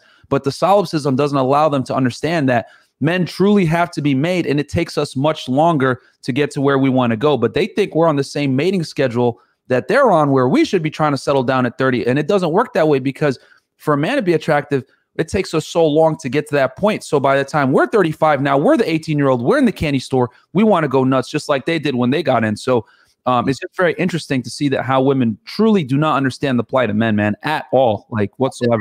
And you're probably aware of my infamous sexual market value peak years graph by now.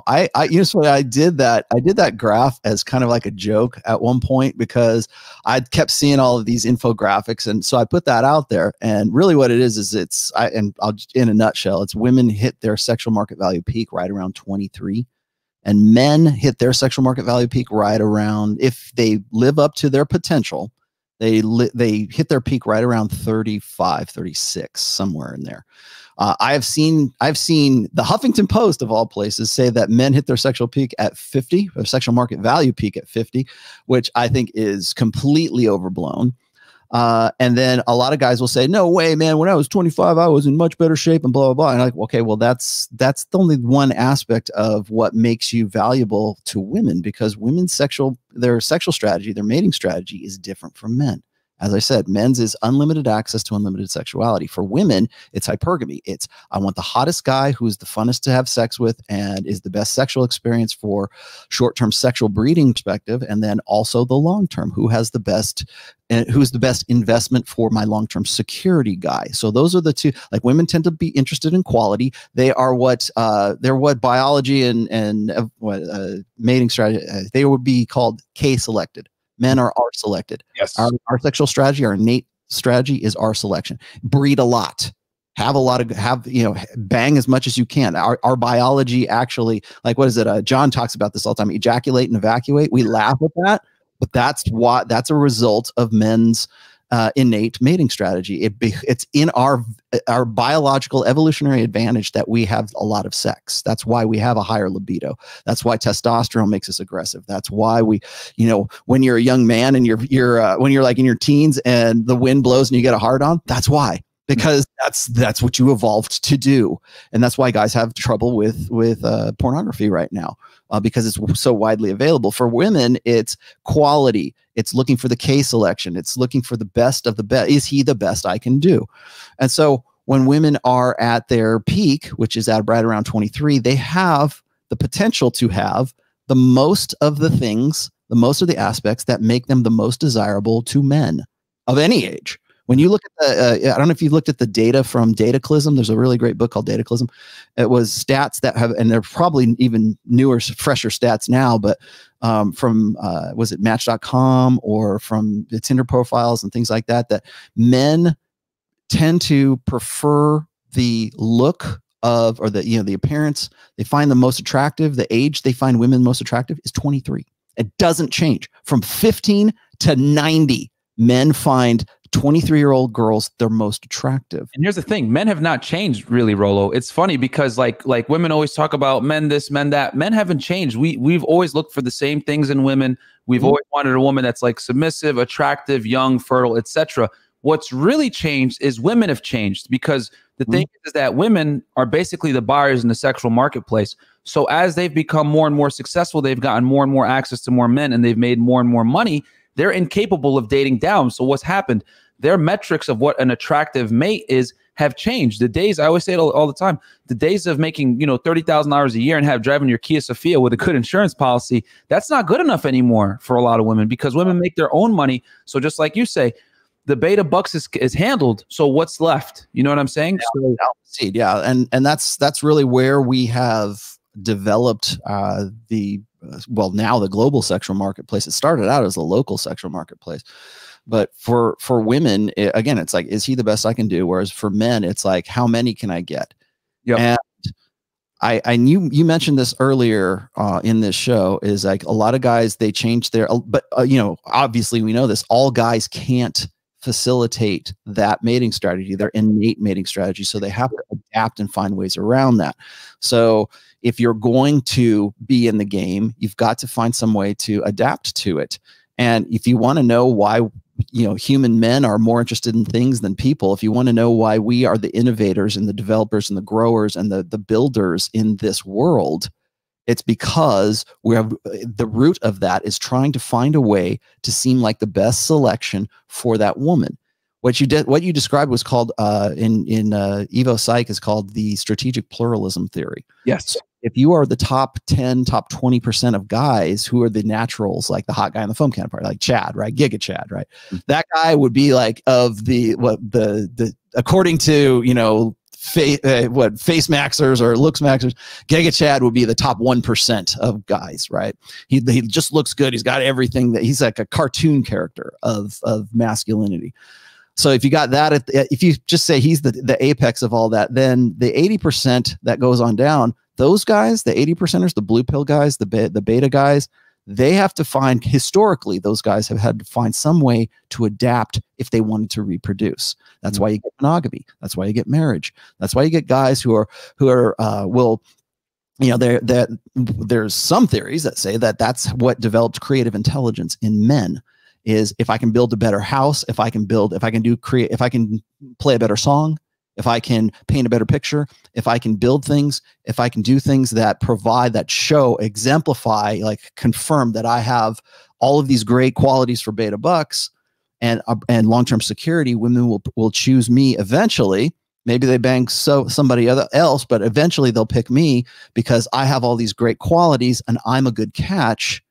And so that's really what strategic pluralism theory is about. The guys who can't be in the 20%, the top 20%, the 80% of guys who are considered unattractive by women, they have to find some other way to solve their reproductive problems.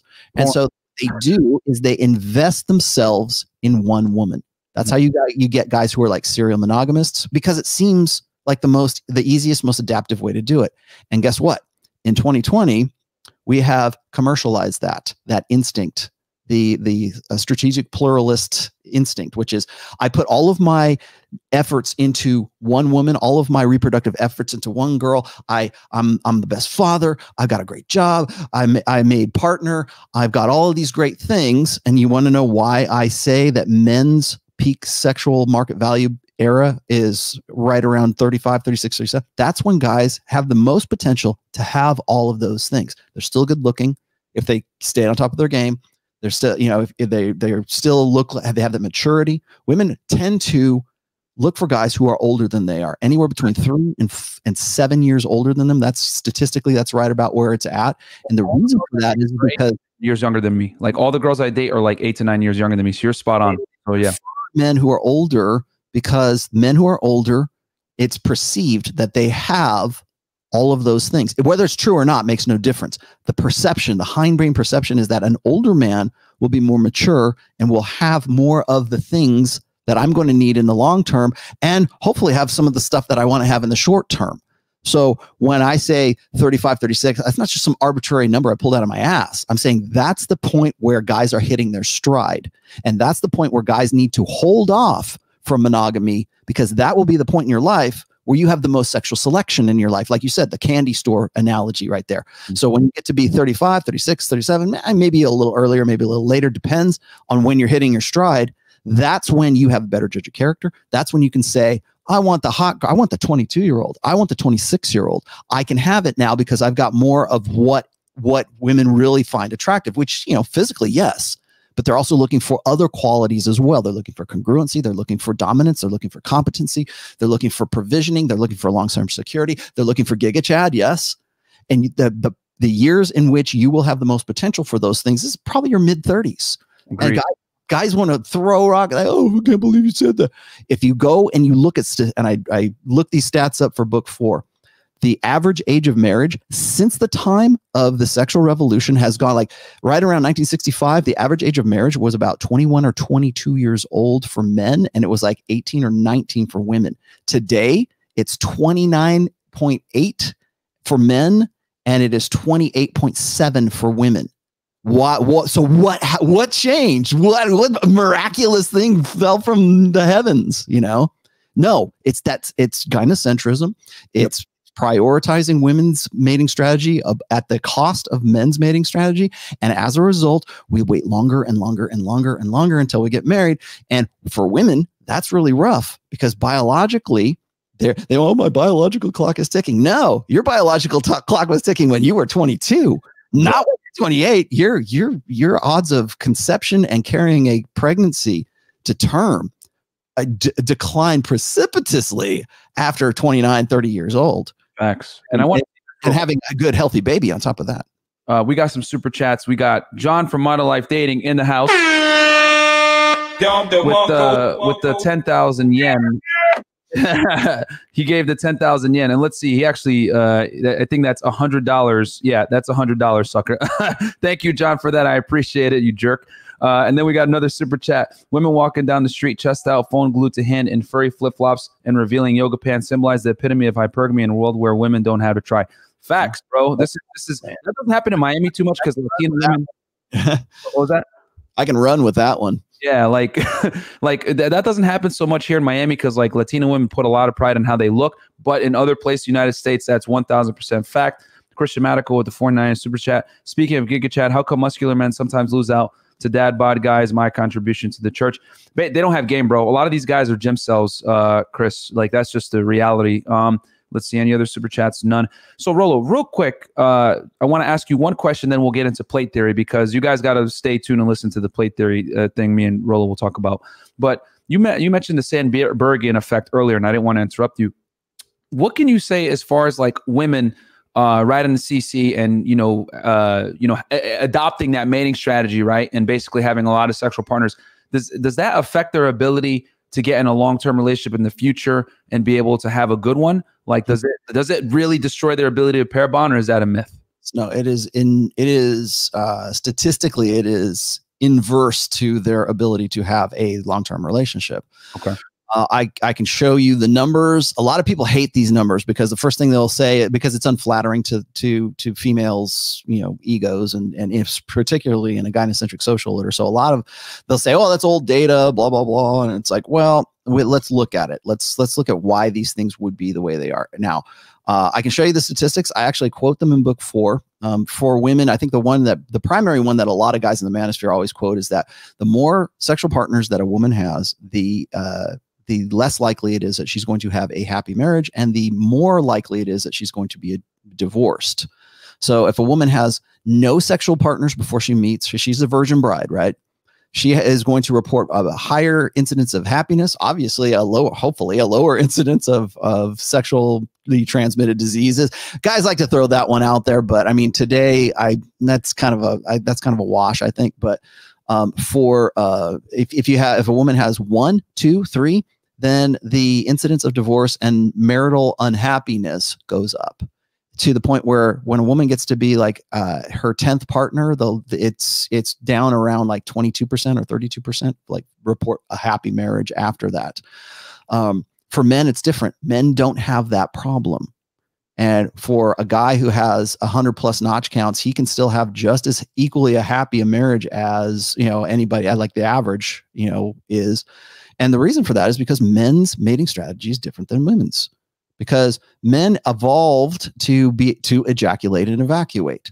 We can separate ourselves from the emotional investment that women put into the guy that they have sex with.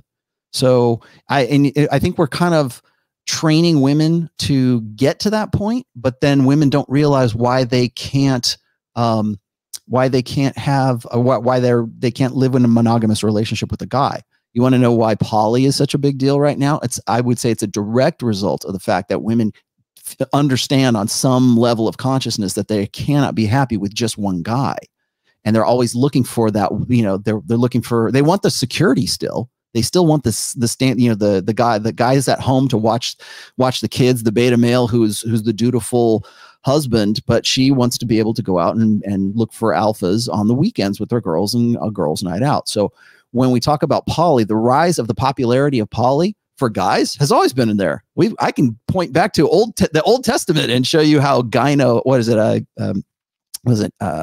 polygamy, one man, many women, that's been around for forever.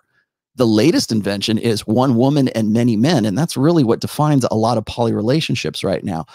And the reason for that is because women have been taught that they can you can have it all. You can have it all, girl. Just do. I read an article about how poly is the evolution of feminist marriages recently. And why is that? Well, because I think on some level of consciousness, women realize that they will not be happy with just one guy, although they know that they need that one guy. So when a woman is settling on one dude, it's usually because her attractiveness is declining and she needs to get with a guy who's going to be the good bet for the future for long-term security. Well, in a gynocentric social order that is globalizing every day, and just as you said before, women don't need the beta bucks. They're told from the time they're watching, Frozen, that they don't need, for Disney, Pixar, whatever, they're told that they don't need no man to come and save them. When you learn that from the time you're 5 years old up till you're 30 years old, and now you're realizing that your sexual market value is in sharp decline right now. But yet the social order says, you don't worry about it. You could just have a poly relationship. Don't worry about it. You can freeze your eggs. Don't worry about it, girl. You don't need no man. And yet the sort of the subconscious, the evolved mental firmware says, I really need to find somebody for the future. I need a guy who is my equal. Well, it puts women into a really difficult spot because their mating strategy is to look for quality, not for quantity. Yep. And so when they say that, and women think this is totally unfair. They think this, I'm sure you've heard this before. This is the double standard. Women own the term double standard, right? Mm-hmm. And double standard can be lots and lots of things, but when a woman says it, it only means one thing. And it's usually, how come a guy can go and bang lots and lots of girls and he's a superhero, and if a girl does it, she's a slut? Yep. Well, you know what? And there's all these funny answers like, oh, well, there's a difference between a master key and a shitty lock. Yeah, that one's funny. I get you. But you want to know the real biological reason for that is because women's innate mating strategy is to filter out the guys. It's to filter out the guys who are bad investments, bad bets. You want to know why we have legal, safe abortion in the United States? It's exactly that. It's a fail-safe against bad hypergamous choices inspired by the fact that women can have, by hormonal birth control, you can have sex with anybody you want. That fundamentally changed the landscape of intersexual dynamics at a time where we simply weren't ready for it. And we're still seeing the results of that experiment right now. So when guys, say, well, that's a double standard, even guys will repeat that back, right? They'll say that that's a double standard. Well, yeah, it's a double standard because men and women aren't equal. What were we just saying? Because men evolved to want we say variety, but they want unlimited access to unlimited sexuality. Women are looking for quality. They're looking for the guy who is the best optimization of alpha seed and beta need. And the more that women have access to guys, the more they can become alpha widows, the more they can become, the more they will imprint on the guy who is the most dominant male from their sexual past. They are far more likely to be more sexual and be more willing and to get like just to go wild with the guys in their college years because it's free sex and these guys, they're fun. They're the hot guy in the foam cannon party. And then they get to, 29, 30, 31 years old and they can't get that anymore. They can't lock those guys down. And so, yeah, when they lock down the guy who is the beta, the good provider, the good bet for the future, he's never going to be as exciting as the fun guy in the foam cannon party. So, yeah, they're going to be more unhappy. So when women say, well, when they report, the more sex that they have, it's two things. It's a numbers game because they have more access to guys who could have been more alpha than the dude that they actually had to settle on at some point. Although women aren't settling now, they don't want to, but that's why they report more marital unhappiness because the guy that they married can never measure up to the fantasy of the guy that they fucked when they were in college. Yep. So yeah, but for men, we can dissociate ourselves from it. There is no the emotional connection. For some guys there is, but like for the most part, we can dissociate ourselves emotionally from the sex act where women have to invest themselves emotionally into the sex act. And so when I know Sterling Cooper's in the chat right now. In the house, John from Life Dating. Why do you think why is pornography so popular, guys? Because we can dissociate ourselves, our emotions. We don't process emotions as the same way women do. We can dissociate the emotional investment in the sex act, jerk off, and go back to doing whatever the hell we were doing. Yeah. Fact. And we don't think even twice about it. But we're expecting women now to do that, and they're not built for that. They didn't evolve for that. Their emotion for women, when it comes, maybe there's casual sex, of course, but they're going to emotionally invest in the guys who are the best of the best. He was the best I can do, but I married this guy who is not the best I can do. Man, that right there, guys, you got a very good explanation as to why female promiscuity hurts them in the long run with the evidence-backed research to it. And guys, we got 435 live viewers. Don't forget to like, comment, subscribe so we can get videos like this pushed in the algorithm so more guys can hear the gospel from Mr. Rollo Tomassi and learn these uncomfortable truths. Because the thing is that here's the thing, man. I always say it, like being aware and learning this stuff. And Rollo, you say this all the time, and this is one of my favorite quotes from you. You don't take the red pill to hate women. You actually take the red pill so you don't hate women for what they'll never be to you. Because a lot of guys have an idealistic view of how women should love them, when in reality, women love opportunistically, which, that's one of the most profound things I've ever heard. And I think this type of information, some guys, react to it negatively. Oh, I hate women, whatever, they go black pill or the doom pill, whatever it may be. But a lot of guys are able to internalize it, understand it, and just move accordingly, and which is where I'm at now here in Miami. I understand, obviously here in Miami, hypergamy is on steroids. It is what it is, but it's allowed me to kind of just accept reality and move accordingly and adapt to the situation versus getting mad at it, which translates perfectly into plate theory, which I wanted to touch on that with you because I feel like when we talk about plate theory between the two of us, it's awesome. So can you just give the guys a quick little summary? And by the way, guys, get John's body language mastery course. It closes today. Get in there, man. You're going to get a bunch of different. Yeah, use anyone's link. Use Rollo's link, use mine, either or. Just whoever's link you want to support, guys. Just make sure you get in there. It's great. You're going to get access to me, Rollo Tomassi, Rich Cooper, Sterling Cooper. All of us are going to be in there giving you guys advice, whether it's fitness, finances, game, everything, man. So those Zoom calls are definitely worth it. Get in there. John's body language mastery closes tonight. Please get in there. Use either mine or Rollo's link, either or. We're not going to hate you either way. Support who you want, but get in there so that you guys can get the coaching. So Rollo, with that said, we'll transition over to plate theory, which I think is phenomenal. content as far as like teaching men that they need to date non-exclusively. But can you like go a little bit?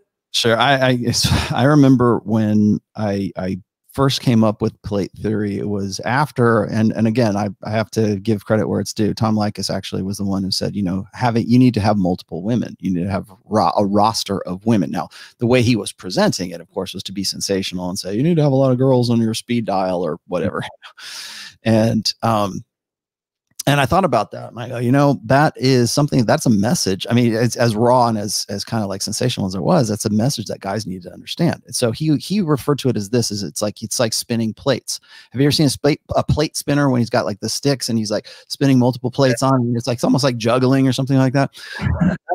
That's where the reference comes from. So then of course we ran with that, and like, so women were the plates, and you need to keep them up and spin them, and some plates will spin themselves and they spin longer, and some of them will just simply fall off, and you have to accept the fact that they're going to fall off. But what it was an analogy for men, encouraging men to date non-exclusively. So when I was, like I just mentioned a minute ago, strategic pluralism theory, what guys, the majority of men, the 85% of guys who are have to struggle with solving their reproductive problem, which is game, which is learning PUA, which is understanding women's nature, which is, you know, however you're going to apply yourself to get women, and however you're adapting, those 85% of guys tend to be serial monogamists. They go one plate at a time, because that's the way that's proper, and that's what socially enforced monogamy has taught them, or religion has taught them, or popular culture in some way has taught them. You got to do everything for her, keep it fresh. You got to focus all. You got to make really work at a relationship all the time. And then so what I did is I came out and I said this, and people still get angry when I say this: is a good relationship is basically effortless if you think about it, because it means that both of you are. It doesn't take one side. Whenever I hear especially like a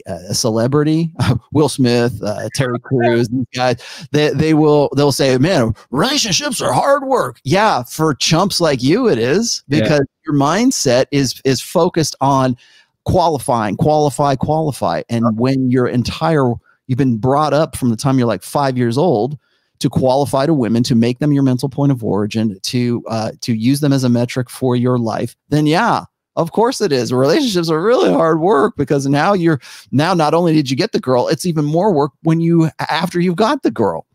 And so what that does is it predisposes guys to the serial monogamy mentality. And it took me a while to sort of break out of that. I'm fortunate, because back when I was in my rock star 20s, when I had gone from like say 18 years old until I got to be about 22 years old, I had a transition period where I believed the same thing. I was like, oh, you gotta find the one. That's why the soulmate myth is such a big deal. It still even is today. Like, remember when eHarmony first came out? And they sold the idea that we've got your soulmate. She's right here behind this door. All you got to do is pay the fee, and we've got here she is. You know, we've got her right here for you. Our, 72 levels of compatibility, or whatever it was, right? That was our presumption. But the idea that there is one like the one, in pickup artist circles, they call it one-itis. It's really the soulmate myth. It's the idea that there's only one person out there who is the match for your soul, who completes you. And that used to be something that women used to be a fantasy or a myth amongst women. Now it's more so amongst guys today, that they're looking for the one. I think she's the one, Rollo. Can I marry her? No, you can't. You know why? Because you called her the one. That's why you can't marry her. But so I saw this going on, and I thought, you know, dating non-exclusively is really, and if nothing else, it's an insurance policy against the idea of there only being one. Because the guys who I have known who have killed themselves, who have committed suicide over a girl, all subscribed to the fallacy of the one, to the soulmate myth, that they can't, literally, I can't live without her. How many songs use that as a lyric? Oh, I could never live without you. You know, that kind of, like the old 80s power ballads, right? Or God, listen to any Michael Bolton song, man. That's all it is soulmate, soulmate, soulmate. And how am I supposed to live without you? That whole, why was that a #1 hit, you know, on Billboard for so long? Because it resonated, man. It resonated. And so guys they become serial monogamous because it's again strategic pluralism theory, but they put all of their eggs in one basket, and they are predisposed to what I call relational equity. meaning like, I did all this. I read I did homework with the kids. I took them to soccer practice. I'm a good father. I've worked on the relationship. I made sure we got to date night. I kept it fresh. I did all this romance. I did all this stuff that Oprah and Dr. Phil and my pastors told me to do. And yet she's banging the hot guy, her personal trainer, and she wants a divorce now. And they don't understand because they've put all of this energy and effort into one side of hypergamy.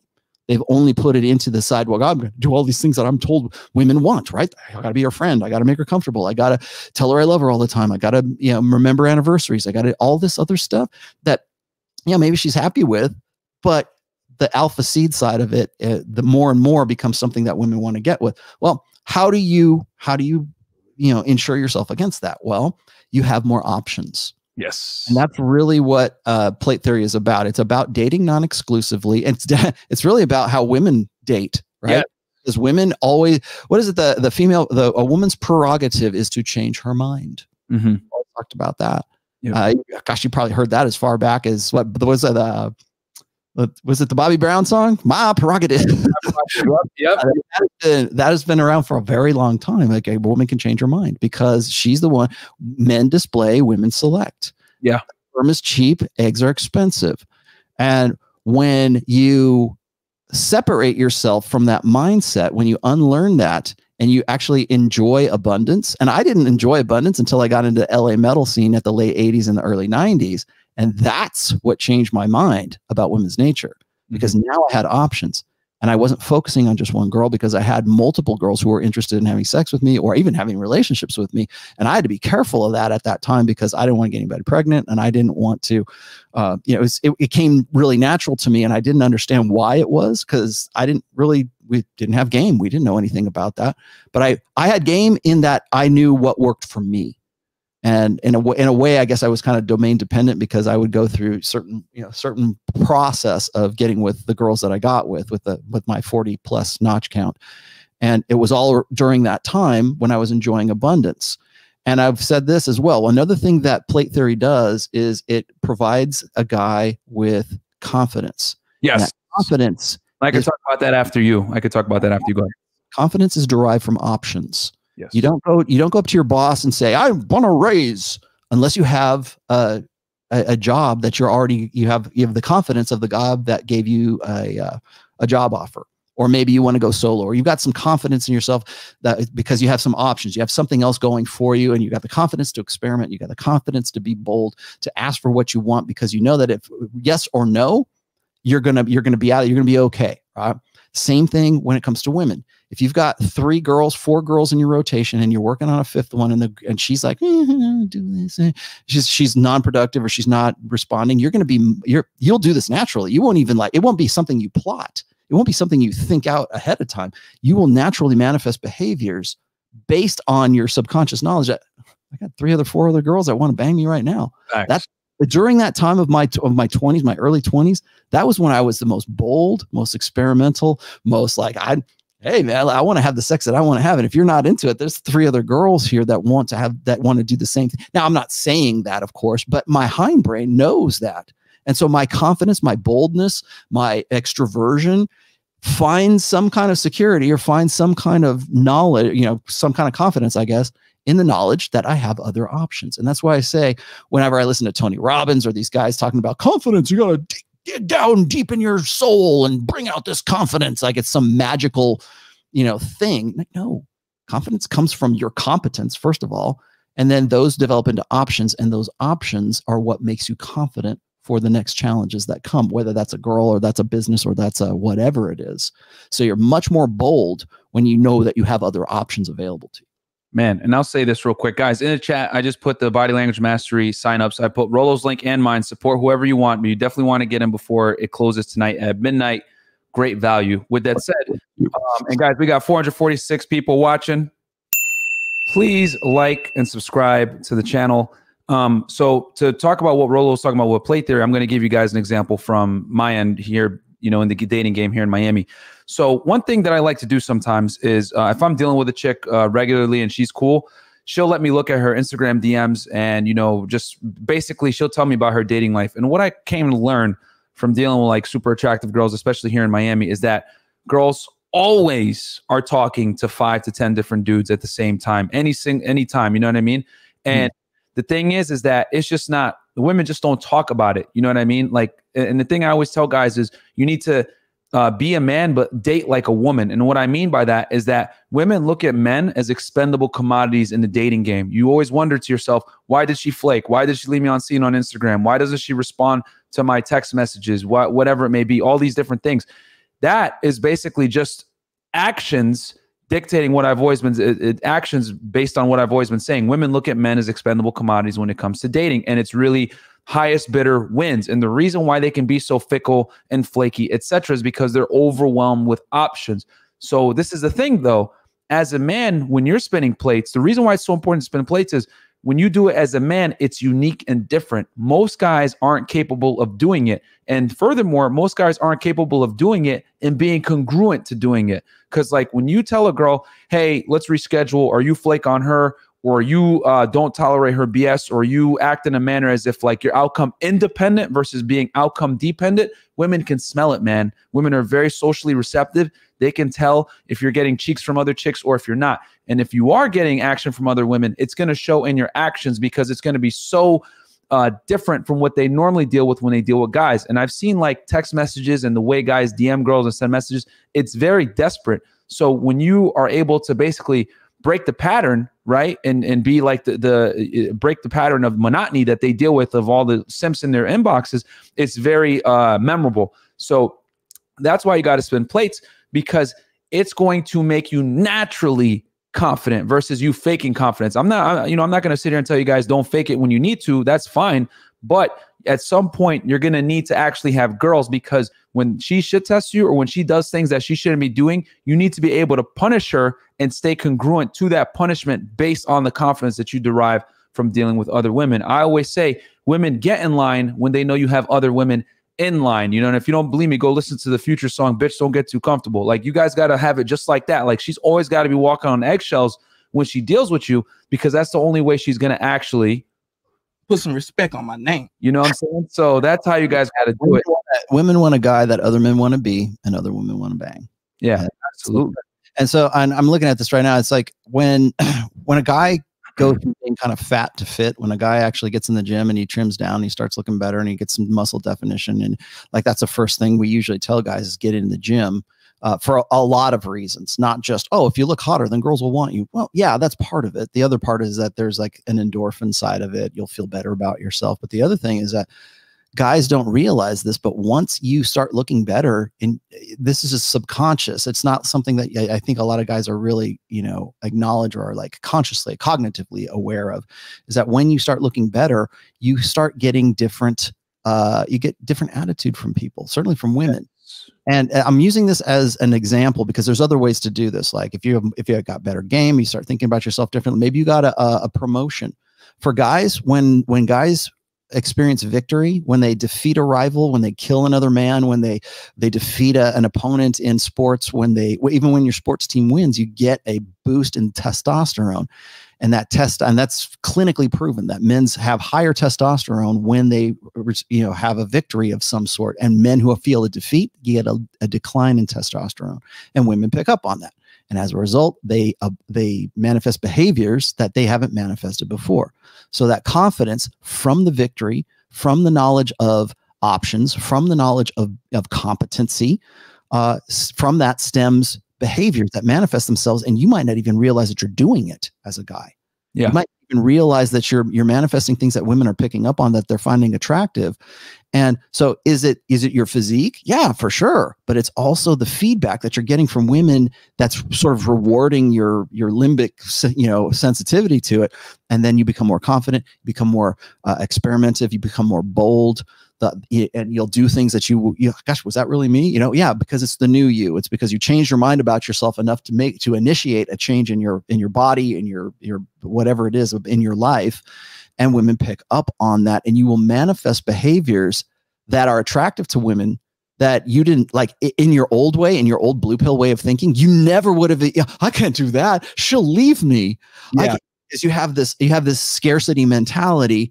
And when you have victory, when you have competency, when you have options, that's really, the options are the basis of an abundance mindset. And I know that sounds like Tony Robbins crap, and it is, because they play it up to an unusual extent, let's just say, but they're not wrong about the basis of it, which is options, victories, wins, the things that sort of make you more than you are, build you up to the point where you don't even realize you're displaying or you're manifesting behaviors and attitudes and mindsets and things. You change your mindset just simply based on the fact that you have this unconscious knowledge that you have options. And that's where that confidence comes from. From that confidence stems the manifestation of behaviors that women pick up on. And it starts a positive feedback loop rather than the negative feedback loop, which is, if I do that, if I speak up, then if I try to tell her what to wear for the date, she won't go with me, and that's a beta mentality. Whereas for an alpha mentality, it's having the boldness to say those things, to be able to actually direct traffic in there, right? To expect a woman to wear something, to have a plan. And today, I want to ask you this, though. I know we're coming up on time, but I did want to ask you this, because what you just said about like we were talking about Instagram, and is Instagram the new way of dating or something? And I agree that it is. And you just said that women have all these beta orbiters, or they're constantly getting this attention from guys unsolicited. And that builds at least the perception for women that they have options. It's not, remember, attention is the coin of the realm and girl world, but there are different valuations of different kinds of attention. So some attention is cheap and some attention they simply don't want. The others, they're happy to keep going because it sort of feeds the ego all the time, which we live in the age of ego right now for women. But what I was going to ask you this is that when a woman is like evaluating you, or is like seeing if you're like the real deal, or seeing congruency, authenticity in you, to see if you're like really a dominant guy, or you're just actually faking it, like when women have the hypergamous filter, it's not just her that's doing that now. It's also her friends. It's also her mom. It's also her sisters. It's the sisterhood of Borealis, really. And I thought about this while you were saying that, is like, back in the day when Mystery was doing his pickup artist thing, he was also talking about social proof, and he was talking about pre-selection and how women will feed off of other women's approval of you or their estimation of you as to, am I going to sleep with this guy? Am I not going to sleep with this guy? Got to the point where they were saying, well, you need to go out with a female wingman, right? So a woman sees you with an attractive woman. She thinks that she finds you attractive, and so therefore she will find you attractive. I don't know how much I believe that, but the principle is this, is that hypergamy can't afford to just go on one woman's perception of you. They're herd animals, right? They're just the sisterhood of Borealis. They will go to their mom. They'll go, what do you think of this guy? What do you think of this guy? Like, my daughter will do the same thing. If she's dating somebody, she'll send a picture of him to me or my wife, or her girlfriends. What do you think of this guy? Like that, when there's that pre-selection, and then there's the social proof, women look for outside approval. Remember, I want a guy who other men want to be and other women want to bang. So what they're doing is they're going to their girlfriends, and maybe they're not going to say, I'm going to bang him, but they want to give their sort of, blessing of approval on that guy. But now back in Mystery's day, it used to be this. Well, she's going to take you, or she's going to take a picture of you, or she's going to have her girlfriends with you. If you're opening a set or whatever, she's going to consult them, and she's going to, it's not just you have to win over, or the girl you have to win over. It's her girlfriends that you have to win over. Now, what's changed in 2020 is that you have to win over everyone on her Instagram, every one of her Instagram followers, her mom, her sisters, her girlfriends, her nephews, her nieces, or what. You have to win over everybody, because the sort of pre-selection pool has broadened in the same way as her attention pool has broadened. Yeah. And I'll say this too. Shout out to John from Bulldog Mindset. Confidence is knowing the possible outcomes and knowing no matter what you'll be okay. That's 1000% facts. John's a good friend. Shout out to Rollo for breaking down female nature in the smoothest way possible. Help me understand women and maintain my plates longer. Great panel. Chris is a friend of mine. He's actually here in Miami. He was over here like last week showing me. And then we got another one. Let's see. Okay. Finding super chats when you want to find them is so hard. Okay. Thanks for the great content and striving to grow with the $5 super chat. Thank you so much. So I'll say this, man, about pre-selection. I always say having girls is basically passive DHV income. And for the guys that don't know, demonstration of higher value. So like when you have girls with you, like it's automatically going to co-sign you, especially if you, and I always tell guys, if you want to deal with like strippers, attractive girls, hired guns, chicks that like get paid for their beauty, you typically are going to need another hot girl with you, because hot girls speak hot girl language. If she sees you with an attractive woman, she's like, okay, this guy's legit. And there's no, because I always say, like, if you have money or you have clout, a blue check mark, whatever it may be, these are attractive features, but there's nothing like having a girl with you that actually personifies that you're genuinely attractive. Having these traits, woman can maybe assume it, but when she sees a hot girl there, now it's set in stone that you're an attractive male. And just by her seeing you with another woman, she's going to think you're attractive. The reason why Dan Bilzerian gets so many girls is because he already has girls. Because I always say, if you could pick one thing that you can have like as an attraction trigger, we all know there's a bunch of different attraction triggers: leader of men, height, physical attractiveness, physical fitness, protector of cared ones. Mystery broke all this down, which I suggest all you guys read that book, because his theory is spot on as far as like being an attractive man, even though his application is a bit dated, but his theory is great. And one of the things is pre-selection. And the thing is that when you have women with you, other girls understand that, like, okay, this guy's probably not going to be desperate and this girl's co-signing on him, so I'm going to deal with him. And I notice when I have like a girl that I'm chilling with or whatever it may be, I get way more looks from other women than if I were by myself. And the reason why is because, girls just understand that if a guy's able to have a girl with him, especially a hot one, they're gonna be like, oh, okay, this guy's actually attractive. It's like proof in the pudding. Because like say me and Rollo are walking down the street, right? And I see a hot chick. I'm not going to look to Rollo and be like, hey, man, what do you think about her? Okay, I might shoot with the shit with him or whatever and be like, what do you, she's hot. Men have different attraction and arousal criteria than women do. That's why. Exactly. So if Rollo tells me, yeah, okay, let's go. I'm in.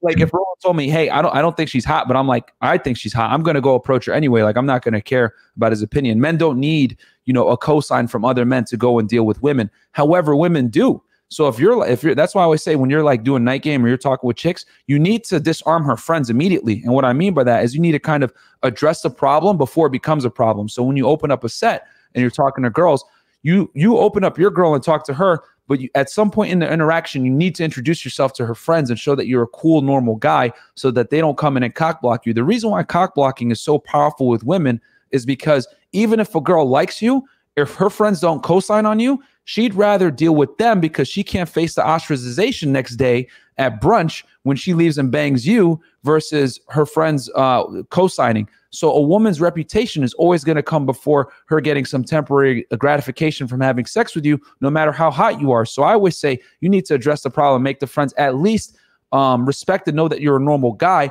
Because a lot of guys make the mistake and they just ignore the chicks altogether, or worse yet, they try to fight with the girls. And the thing is that you're always going to lose doing that, because no matter how much she likes you, if it's a first interaction, she's going to defer to what they think, because women can't deal with being ostracized from their friends like men can. And that comes from like years and years of them being, needing other people around them to survive, because women are the more vulnerable sex, man. It's only been the past 100 years or so that they've been able to survive without. I'm glad you brought that up, because that's the security side of the beta buck side of hypergamy is something that transfers over to the sisterhood, to their girlfriends. And so like hypergamy, like remember that women's window for their peak sexual market value years is very short. It goes, like you said, that candy store, they get in there and then they're there before anybody else, but then they get kicked out of it later on, right? Women's sexual market value peak burns hot and bright, and then it goes out. For men, it's sort of this long, steady, slow burn up to the brightest point, and then a slow, steady burn out. And that's just simply the nature of men and women. But evolution has sort of wired into women's brains to have this sort of subconscious knowledge that they don't have that much time. Like, why else would there be such a thing as like, it's a myth, but why would they think of things in terms of like the maternal instinct or the biological clock? Yes, there is a biological clock. It burns a lot quicker. It times out a lot faster than most women will admit. But there is such a thing. Like, there's this knowledge that their sexual market value is perishable. So, and if that wasn't true, then you can explain to me why the cosmetic industry is a multi-bazillion-dollar industry trying to make women look younger. I always say that. They will never go out of business. The makeup industry will never go out of business because of that. Sorry, go ahead. They're not, the cosmetic industry is not a multi-bazillion dollar juggernaut because women want to look older. It's because they want to look younger. Because why? On some level of consciousness, women realize that their only real agency in life is their sexuality, and that sexuality is perishable. And so that's why they consult their girlfriends. That's why they get approval. It's again, it's that communitarian psychological, innate psychology that goes to the group, that goes to the women, that says, okay, we need some solidarity here, girls. Let's consult the sisterhood. Is he acceptable or is he not acceptable? Whether it's just 3 girls in a club or it's a worldwide consortium on the web, that's what women default to, because innately they know that they don't have that much time. And so they have to make a good decision based on the information that they have at that moment. And hopefully they make a good bet for themselves for long-term security, as well as mating with the best guy who would be the funnest guy to have sex with. Now, I'm looking in the chat here because a lot of guys, I think they're talking about, this is dread. Well, yeah, it is. It can become dread game, but it's also about what I mentioned in my first book, which is competition anxiety. Yes. So not only are women consulting each other about the acceptability of that guy over there, they're also competing for that same guy.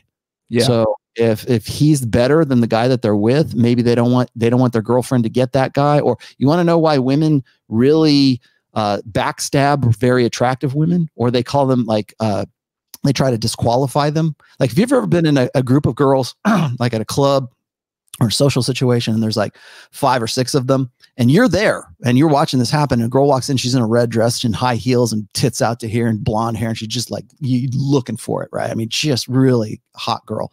The first thing the girls in that group will do is they'll go like, facts. She wore that. Only sluts wear that, Yep. or something along those lines, right? And she walks out of the room and then they talk shit about her and blah, blah, blah. Why? Why is that? Because they're consulting the community about a superior competitor to any of the girls that are in that community. And like, guys will be like I've done this before. Like, when a girl will come up, like one of my poor girls will go, "Did you see that dirty look that bitch just gave me?" I'm like, I was right here. I didn't see any dirty look. But they pick up on those things. Remember I talked about manifesting behaviors? Oh, man, if you think they're sensitive to behaviors from guys, they're even 300 times more sensitive to those kinds of behaviors in women. So you could be in the same room, and the girl walks out, and your other girl says, "Did you see that dirty look that bitch just gave me?" And I'm like, no, should I have? But that's the level of sensitivity to that kind of communication, the sub-communications that they have, because they have to consult other people to get information from what's going on. You want to know why gossip is a sin, mostly for women? Because that's what they're doing. It's data collection. And we say that it's improper for you to do it in this way. That's gossip. But women are doing that all the time, whether it's a talk show or it's on social media or it's in a club or wherever it is. They're always gathering information of some sorts. So, and why? Because they're looking for confirmation on their estimation of that person, but whether it's a guy or girl. And they're also looking for like approval, of course, because they're herd animals. I hate it when guys say, though, they're herd animals. No, they're communitarian. That's primarily what women are. They're primarily when it comes to their psyches, they evolved to be collectivist because that was survival for them for so long. We have to, the village, we have to be interdependent on one another. And if we don't, we could die. So that's part of it as well. And then the last part of it is that it's the competition side. So can I get this guy? Because what women are doing when they see the hot girl in the red dress, they're trying to disqualify her from any of the surrounding guys, or even amongst themselves, any of the surrounding guys' consideration for getting with her. So what they're saying is, she might look good, she might be hot, she might be advertising her sexuality, unlimited access to unlimited sexuality. She might be advertising her interests, but she's not a good bet for you guys, because that kind of girl is a slut. She's the kind of girl that, what is a slut? A cuckold. She will cuckold you. She will have some other guy, because she's a sleep around girl. She will have sex with some other guy. This is the overt message. She'll have sex with some other guy, and she'll have his kid, and she'll tell you that it's yours, but you're a stupid idiot because all you do is think with your dick. And it's another way that women can shame guys. But they're also disqualifying her as a competitor, as a intrasexual competitor within their own group. That's why women hate gold diggers. We say, well, all women are gold diggers. Yeah, but the ones that we call gold diggers are the ones that give away the game. Yes. They're the ones that say it's really about transaction. It's really about this, but we can't have, she's too overt about it. She's too in your face. Yep. So we're going to call her a gold digger, and we're going to disqualify her from men's consideration for long-term security and marriage and babies and all that other stuff in the future.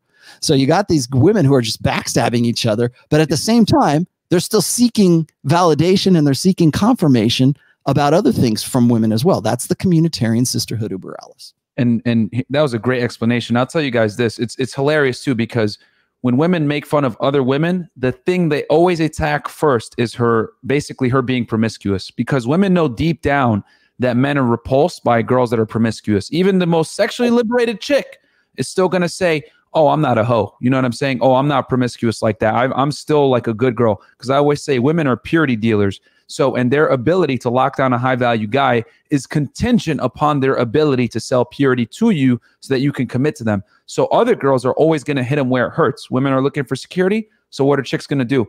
Oh, she's a hoe. You probably shouldn't want to deal with her. She gets around. She had a train ran on her. And women know when they say these trigger words to men, guys are like, oh, okay, like I ain't going to take her seriously. I'm just going to have sex with her. And the girls are like, oh, gotcha. And it's funny too, because women fought so hard for sexual liberation to keep from being, demonized for being promiscuous. But who shames women the most? It's other women that shame each other the most when it comes to promiscuity, not men. And people say, oh, guys, you guys are like misogynists. They talk crap about girls that are promiscuous. I love promiscuous girls. This is awesome for me. Like this is the marketplace.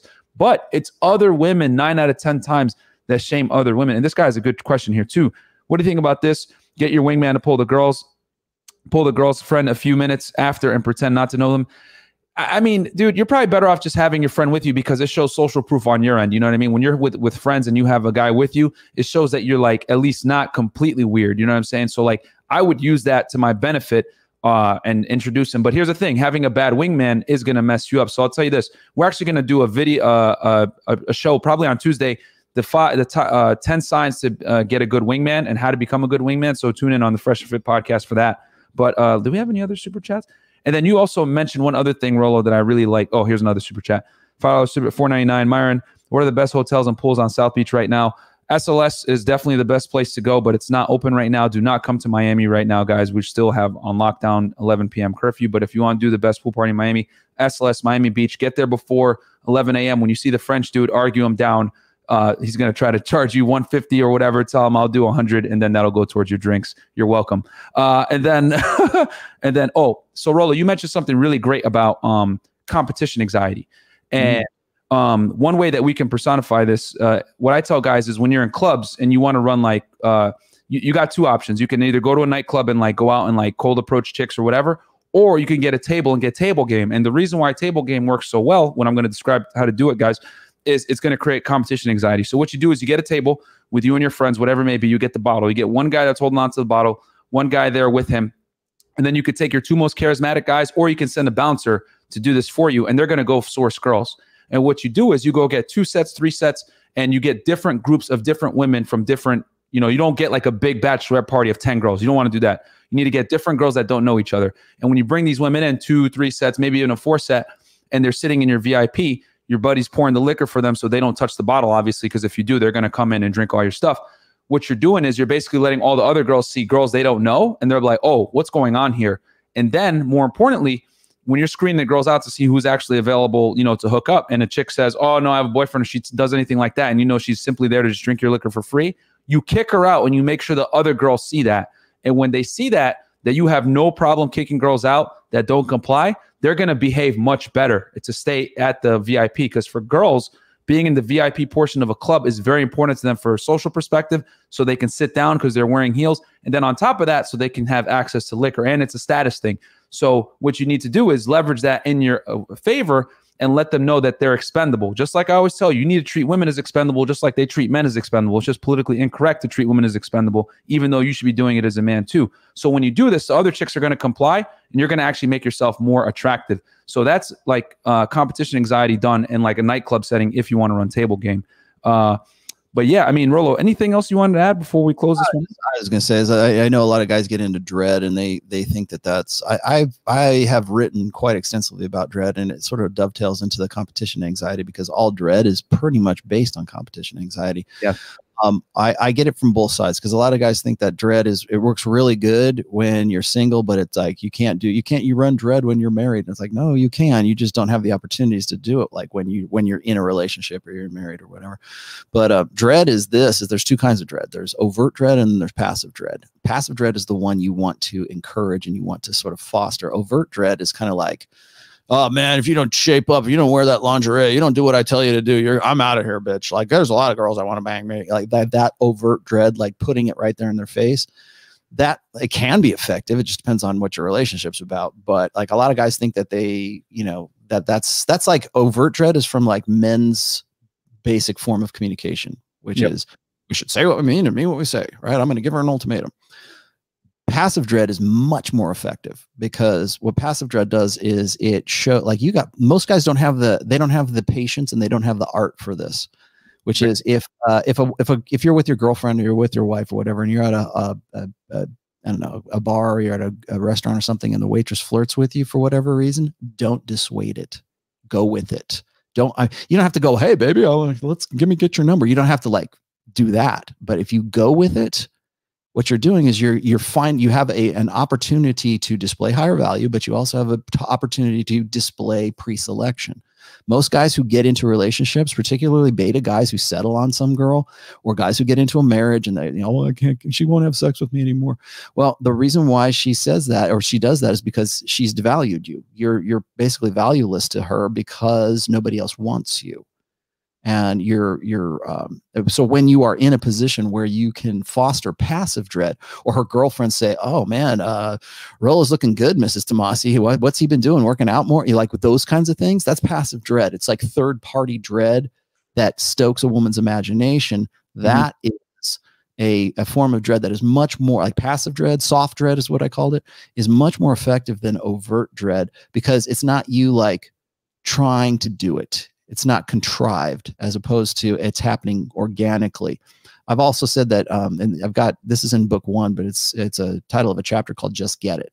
And women want a guy who just gets it. They want a guy who doesn't have to be told to be masculine, who knows he's attractive, who knows he's like, oh, he has such confidence. Yeah, well, because he gets it. He understands your nature. The best, like I said, the best relationships are effortless. And it's usually because the guy understands women's nature enough that he doesn't have to like talk about it. Like women don't want to talk about the game. They want to play the game.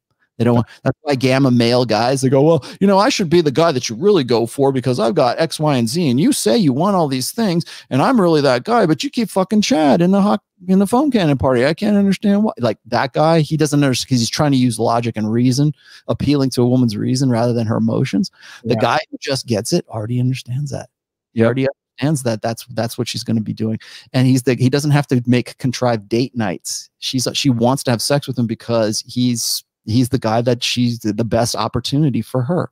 Is he the best I can do? Women make rules for betas and they break rules for alphas.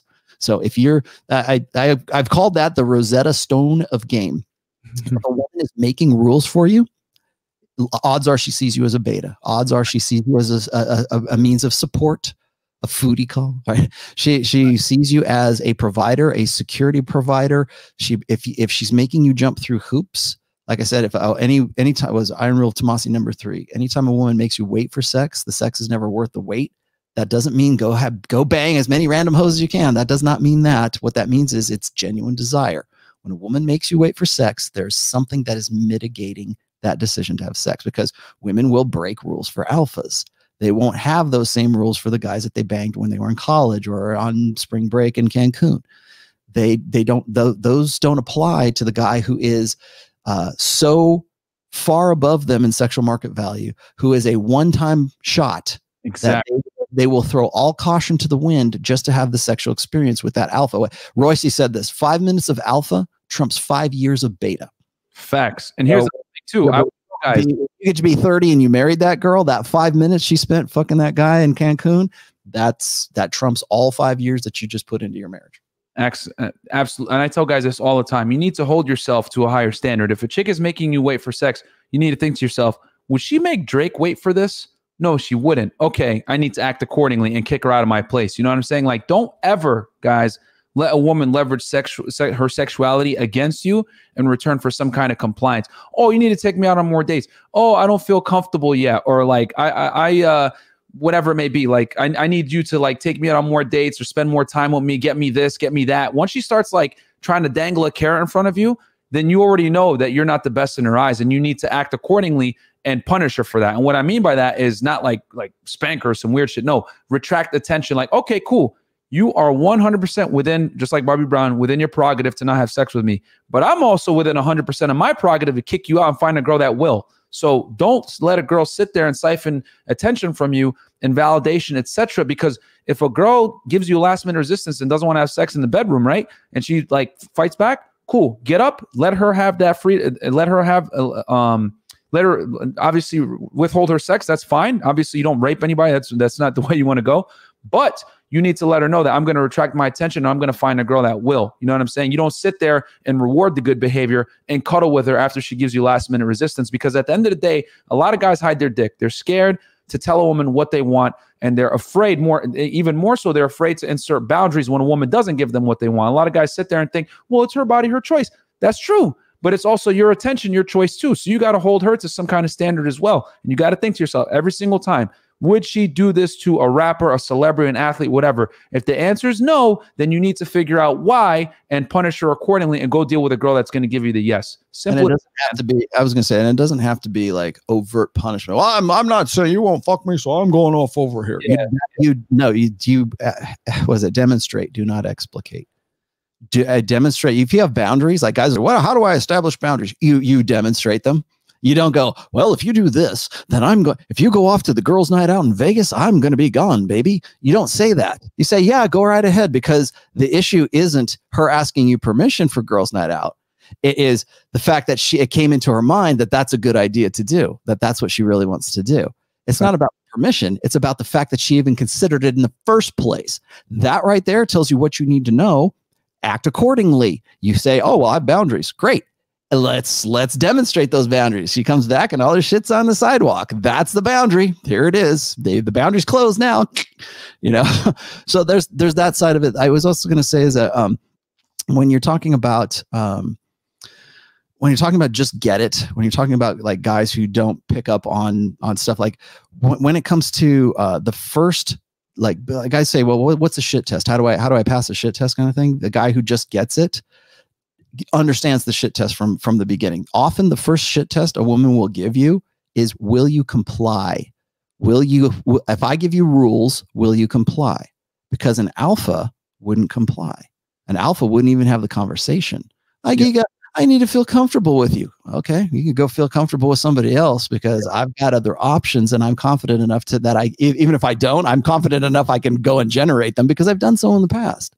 So when you have that confidence that comes from competency and options, that manifests in what we would call an alpha behavior. Alpha guy that she breaks rules for, that conversation doesn't happen for that guy. I need you to take me out more. I need you to buy me this. We need to go. For a lot of women, they don't say that to you. I need you to do this. I need you to be more comfortable. It's usually death by a little tiny knife, right? It's a little teeny tiny shit test, because if you fail that shit test, and you fail one after that and another after that, what those shit tests are you compliant? Because an alpha male who has options and who is the kind of guy that other men want to be and other women want to bang, that guy doesn't take that. That guy doesn't even enter his thought process. He's already with 4 other girls because he already knows that he has options. That's why they will break rules for those kinds of guys, because he has that high value. There's an urgency. There's an anxiety. If I don't bang this guy, I'm not going to be able to get him. Remember I said, when a woman is 23, when she hits her peak, hypergamous, her peak sexual market value, she can't afford to wait. So if she gets a winning lottery ticket, spread the legs and let's have the winning lottery ticket, because that says to her, limbic system, that he's the best that she could possibly do. And so she gets with that guy. So all the rules fly out the window. So is that woman making rules for you, or is she breaking rules for you? And then are you following those rules, or are you just simply demonstrating and not explicating? You're just saying, okay, well, screw it, whatever, I'm out. Is that you, or are you the guy who will pander to that? We'll go, okay, well, she needed to be comfortable, so I had to take her to Bible study, and then we spooned on her couch for a little while, and you know, it'll happen later. You know, we got to be friends first and rapport. No, that guy who she does that with is not the guy she breaks rules for. That's not the guy she has marathon sex with, like she did with the guys that she had when she was in college and broke all of those rules for. When women get to be in their epiphany phase, this is especially intense for women in their epiphany phase, because something in their head says, I got to get with a guy who is not the best I can do. But if I have to do that, then he has to jump through all these hoops. Yep. So I know he's good for, you know, dependable. He's loyal. He's going to be a good father. He's going to protect me. He's parentally invested. He's a good provider, yada, yada, yada. And I have to make him jump through these series of hoops, because if I don't do that, then I can't convince my, you know, hedonistic id part of my brain that I really want to get with the fun guy that I had back in college. But you know, reality dictates that I must get with this guy who is the better choice right now for the long term. She has to sort of have this conversation, the ego and the id, where it's like, well, I really want to get with the hot guy. He's fun. And the ego says, no. We got to be with the guy who's a good bet. We got to, you know, we're not going to be hot forever. No. I really want the hot guy in the phone counterpart. No. We got to get with this guy. And so that process of just like this inner conflict, this inner conversation between those two, usually, hopefully, right around 29 to 31, that's when the ego wins out. But you lose as a guy if you're dumb, if you don't know any of this, if you're red pill unaware, if you're still blue pill, and if you don't realize that that's the game that's being played with you.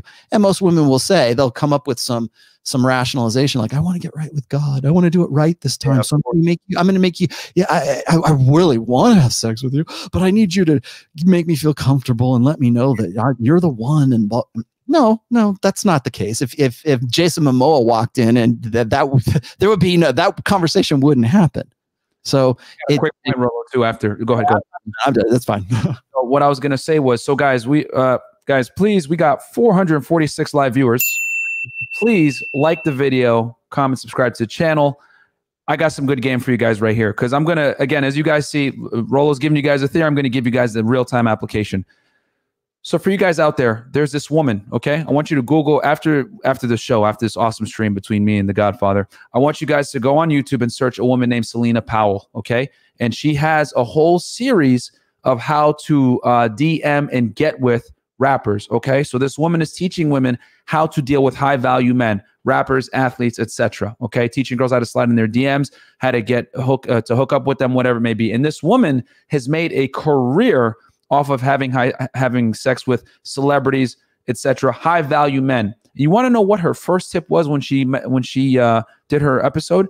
The first tip she gave was, do not slide in a rapper's DMs and then show up at his hotel and not be about it, because if you're not about it, they're going to kick you out immediately. And what does that go to show? It goes to show that alpha males don't wait for a chick to give them sex, man. They don't. They'll say, are you in or are you out? If you're out the hotel. I don't care, because I have other girls.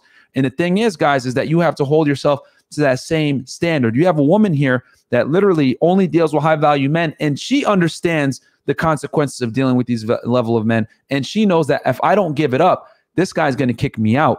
So that's why you guys can't afford to sit there and let a chick use you for free attention or whatever, because she's going to make rules for you, whereas she's going to meet with Chris Brown in the back and she's going to be sucking him dry without even questioning it. You know what I'm saying? Because women will 100% not wait if they find the guy attractive enough, and you need to be that guy. So that's what I just had to touch on what Rollo was saying, like, because that's 100% true, guys. Well, hypergamy can't afford to wait on an ideal opportunity. That's why. You want to know why women break rules for alphas? I mean, it's easy to say why they make rules. Why do women break rules for alphas? Why do they get with their hot guy and suck off the rapper or whatever? Is because on some level of consciousness, women realize that hypergamy can't afford to miss opportunities like that. This guy's great. If I can get him off, if I can keep it. You want to know why fat chicks try the hardest in bed? It's because of exactly that dynamic. If I don't prove to this guy that I'm the best sexual experience that I know I'm overweight and I can't compete with these other girls, but I have to find some way to outperform these girls. Why did they try harder in bed? That's why they try harder in bed, because they cannot afford, hypergamy cannot afford to miss an ideal opportunity when it's right there in their face. It's the best thing that they've ever, yes, he is by far the best guy I could ever get with, right? So imagine you're the guy.